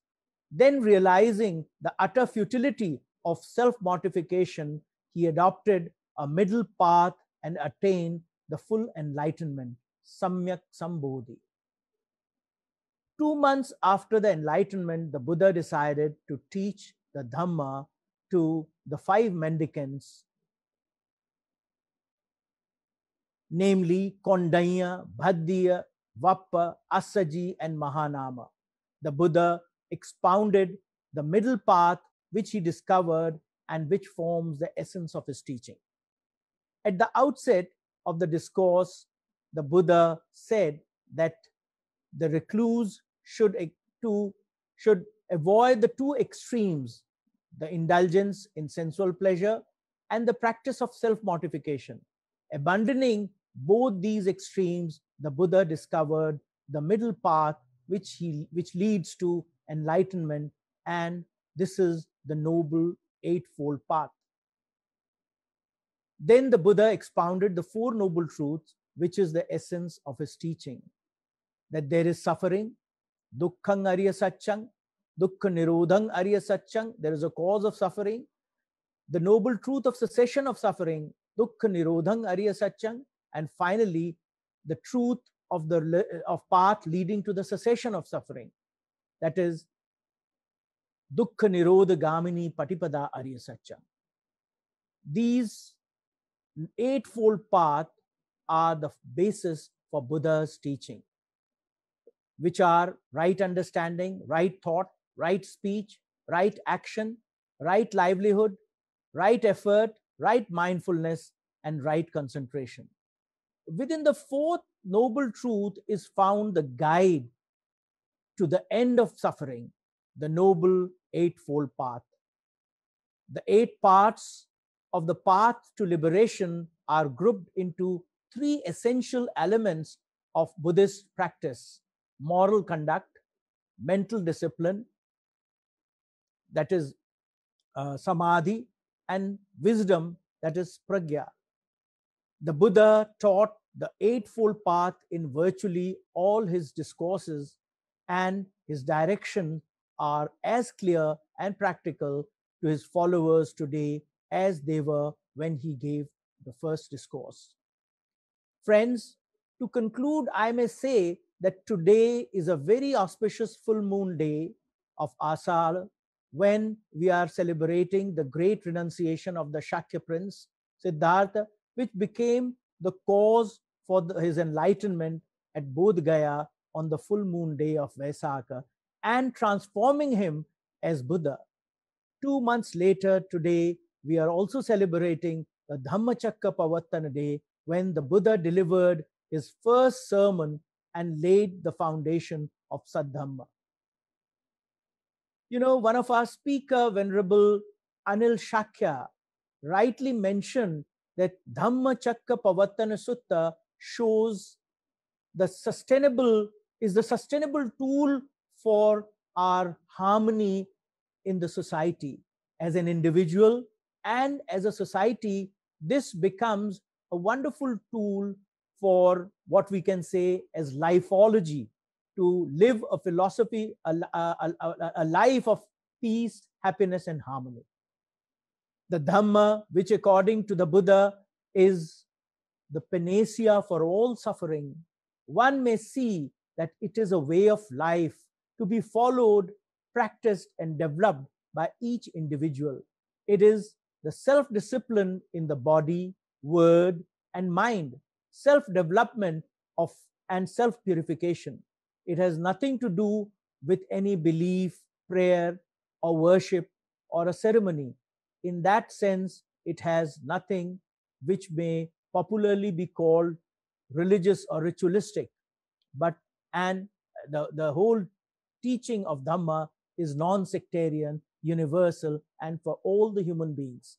It is the freedom, happiness, and peace It is the path leading to the realization of the ultimate reality, to complete freedom, happiness, and peace through moral, spiritual, and intellectual perfection. Let us all practice and make the best use of this wonderful Dhamma in the true sense and live a life of peace, happiness, and harmony at this time of COVID crisis, and live a life diligently, supporting each other, sharing with each other. We should be happy always. Thank you, Pandeyji, for giving me this opportunity to, since time is fleeting, running away, so I have to be very brief in that. Thank you once again for this wonderful. Sir. Thank you, sir. Very, for your honored presence, and your speech is very enlightening. You have, highlighted today how important it is, the middle path. Okay, so I think everybody should understand what Buddha also finally understood, that middle path is the right path for everybody. Thank you, sir. Thank you. Thank you for your honorable presence. Thank you. May all beings be happy. Yeah. Now we would like to invite our most beautiful lady,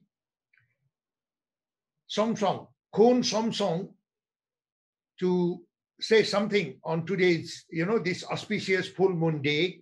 And Khun Somsong is a very sociable person doing lots of spirituality, spiritualism, good karma, and good Dhamma. So we have an honor to listen to Khun Somsong on this auspicious day of great renunciation of Shakya Prince Siddhartha Gautam. Welcome. Welcome, Khun Somsong.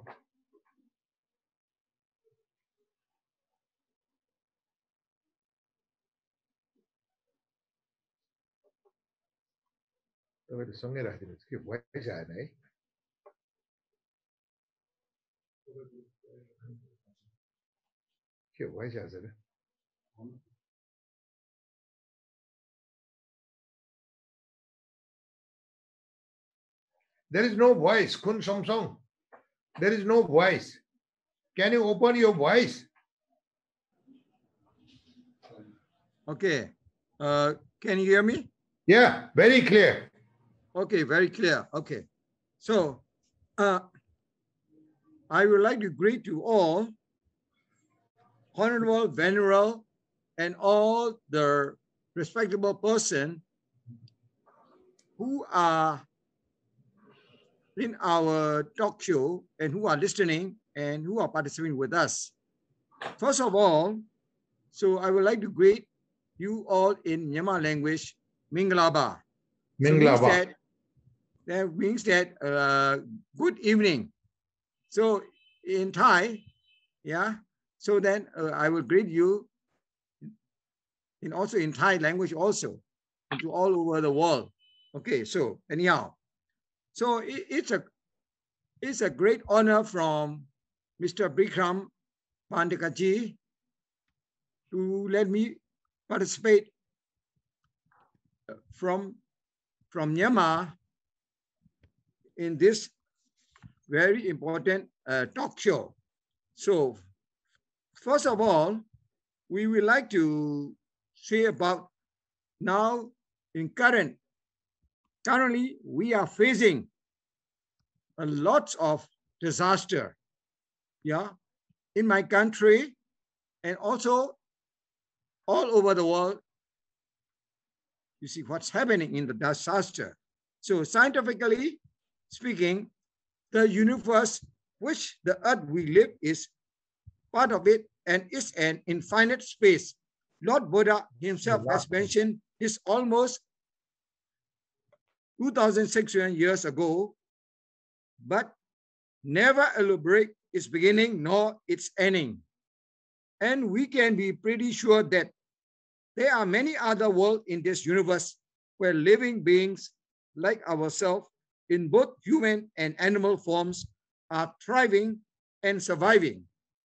But of course, we have no way of knowing what their fate is in store for them, unlike what we are presently witnessing on our planet Earth today.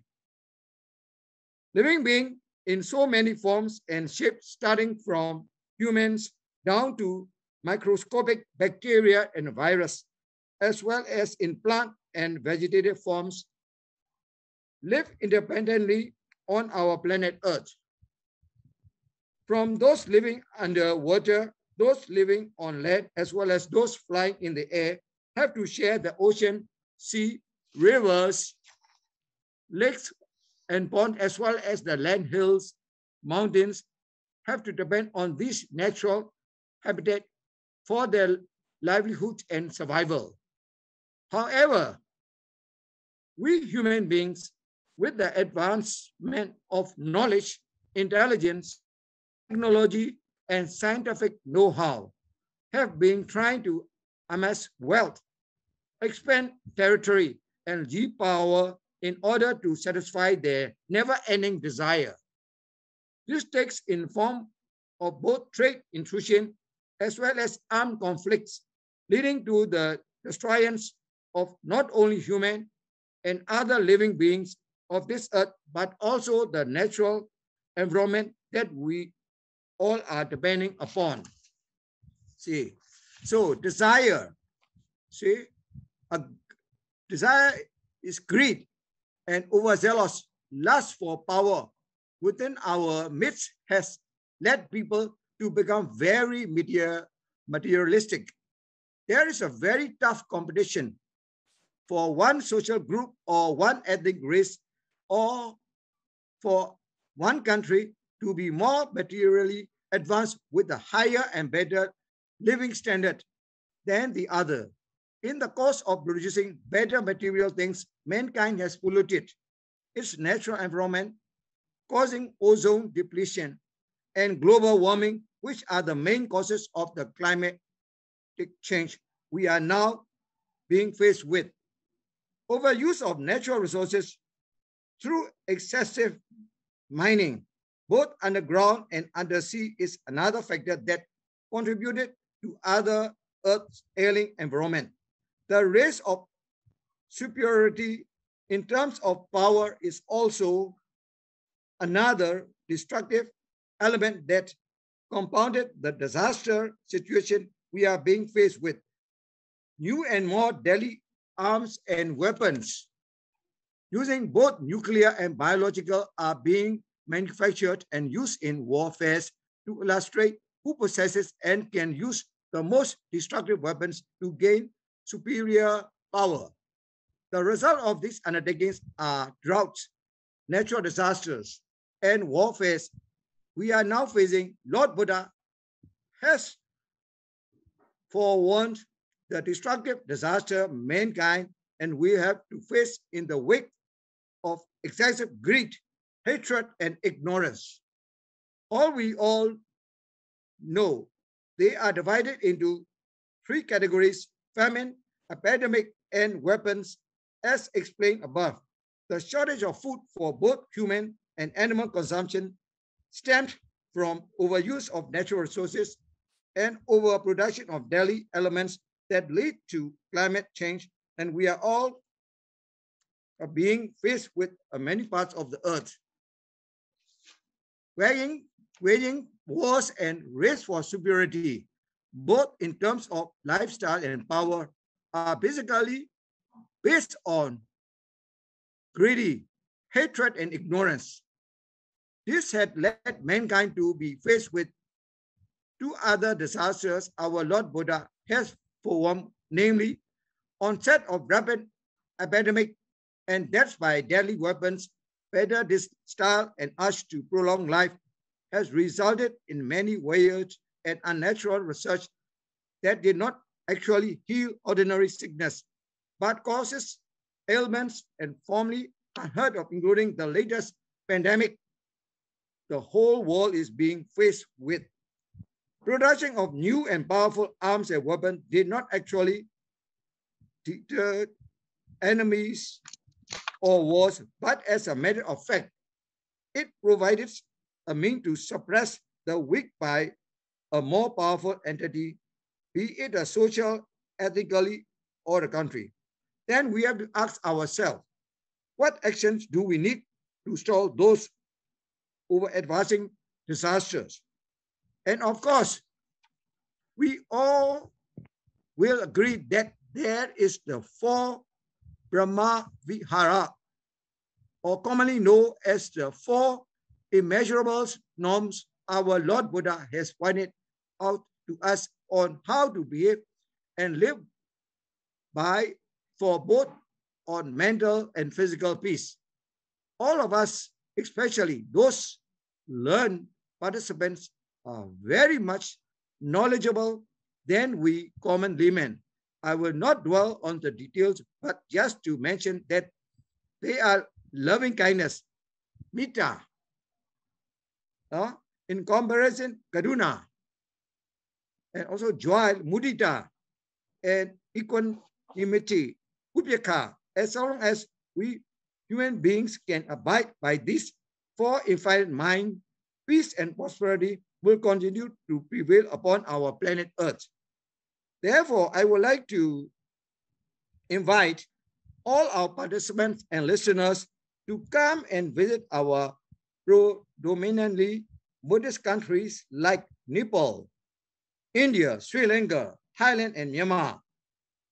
Study and learn our Lord Buddha's teaching on the best way to interact between all living beings, social and ethic norms of Buddhism, and last but not least, the way to find and enjoy eternal peace. There are many learned Buddhist monks, monasteries, temples, and Buddhist education centers when visitors can expand their knowledge on peace of mind through precious yoga lessons and meditation practices.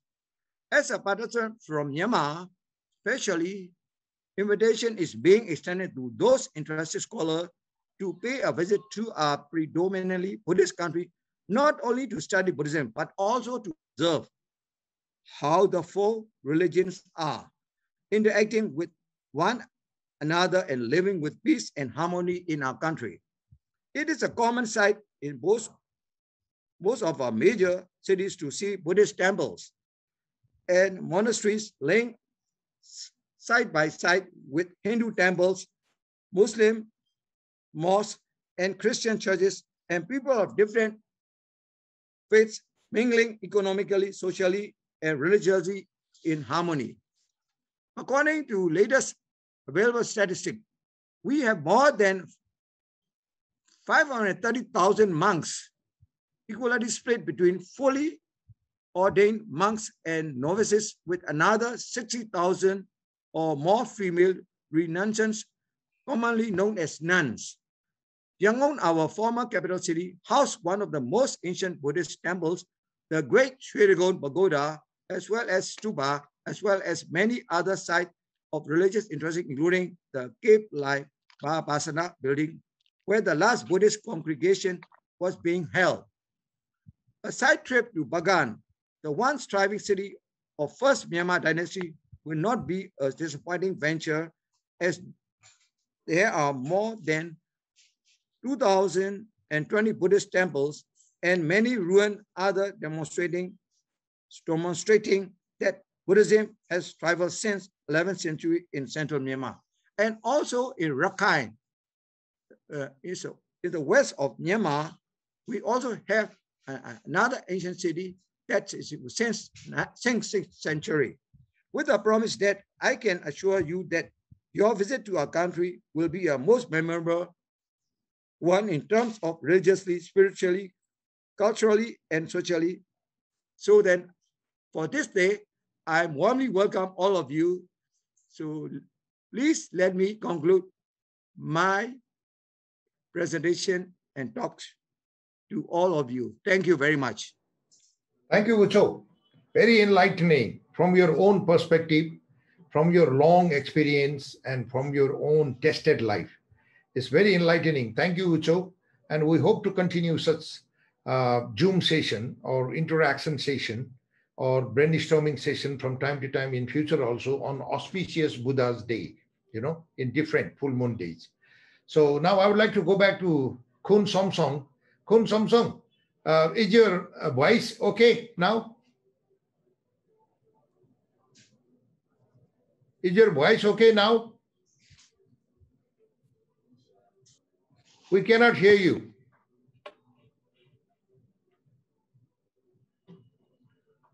Thank you, Ucho. Thank you again. And Kun Somsong, we cannot hear you. And maybe, you know, we should do it another time, huh? We should do it another time, Kun Somsong, because we want to listen to you.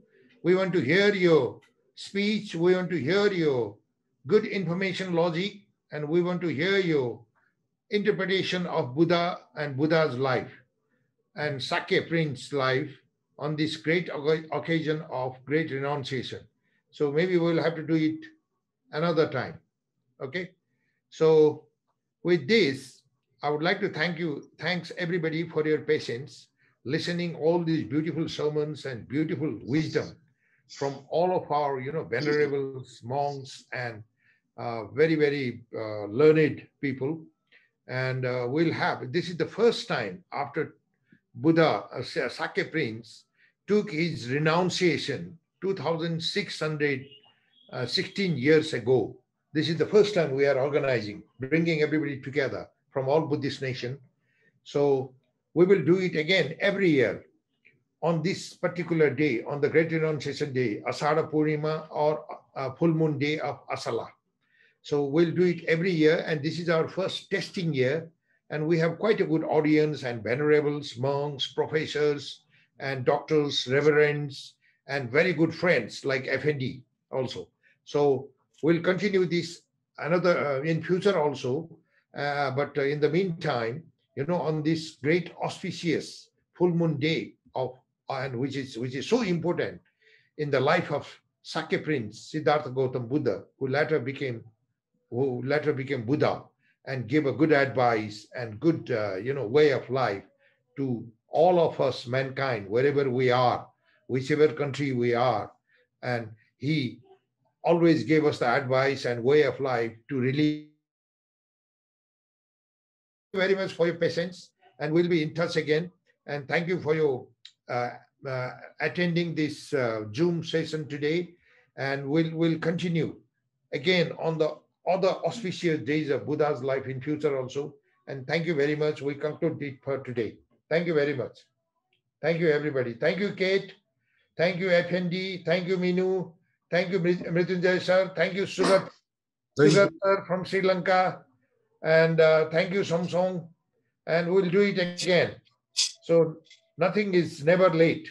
Never nice. Nothing is never late and never finished. So we come back again. May I just say one point? Thank you very much for inviting. Thank you. Thank you. May I say just one point, one thing?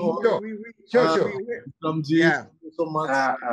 Please, Namo Tassa Bhagavato Arahato Samma Sambuddhassa. Every speaker spoke of the global warming and what is happening today.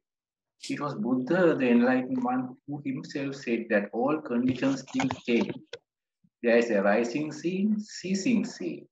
And what is there is changing from this to that. Tini mani bhikkave sangatasa sangata lakkanani katamani tini uppado panyayati vayo panyayati titassa anyatatam panyayati. In fact, in 1960, in the University of Berkeley in California, Dr. Donald Glaser carried out a research using a bubble chamber. He wanted to see at what speed matter changed. In his research, he found out that the matter changed at about 10 to the power 22 times a second. The only force in the world that can impact this matter change, which is the four great elements we know, earth, water, air, and heat, is hatred. Hatred is the worst thing in the world. Unfortunately, particularly sadly, the Western world don't see this.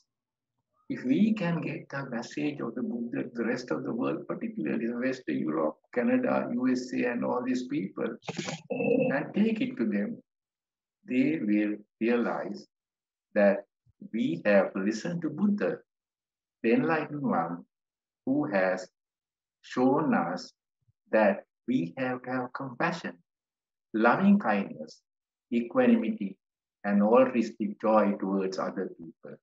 We cannot hate each other. We are all brothers and sisters. The 7.7 billion people in this world are all of one species. species Homo sapiens, human beings. Why should we point at each other? When I point my index finger at others, 3 other fingers are in my direction, which means I have 3 times more force than what I am telling the other person.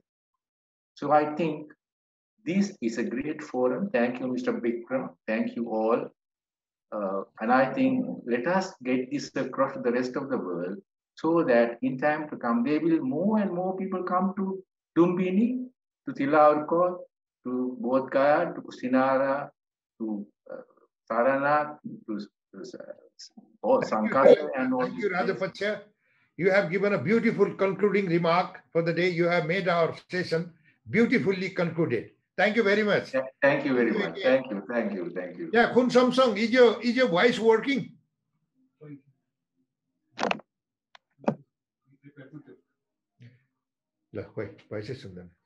So we do it again next time. Thank you very much. Goodbye. Goodbye for now. So we are closing the session now. And sorry, Khun Somsong, we'll do it again. Your voice is not working this time. Thank you. Thank you.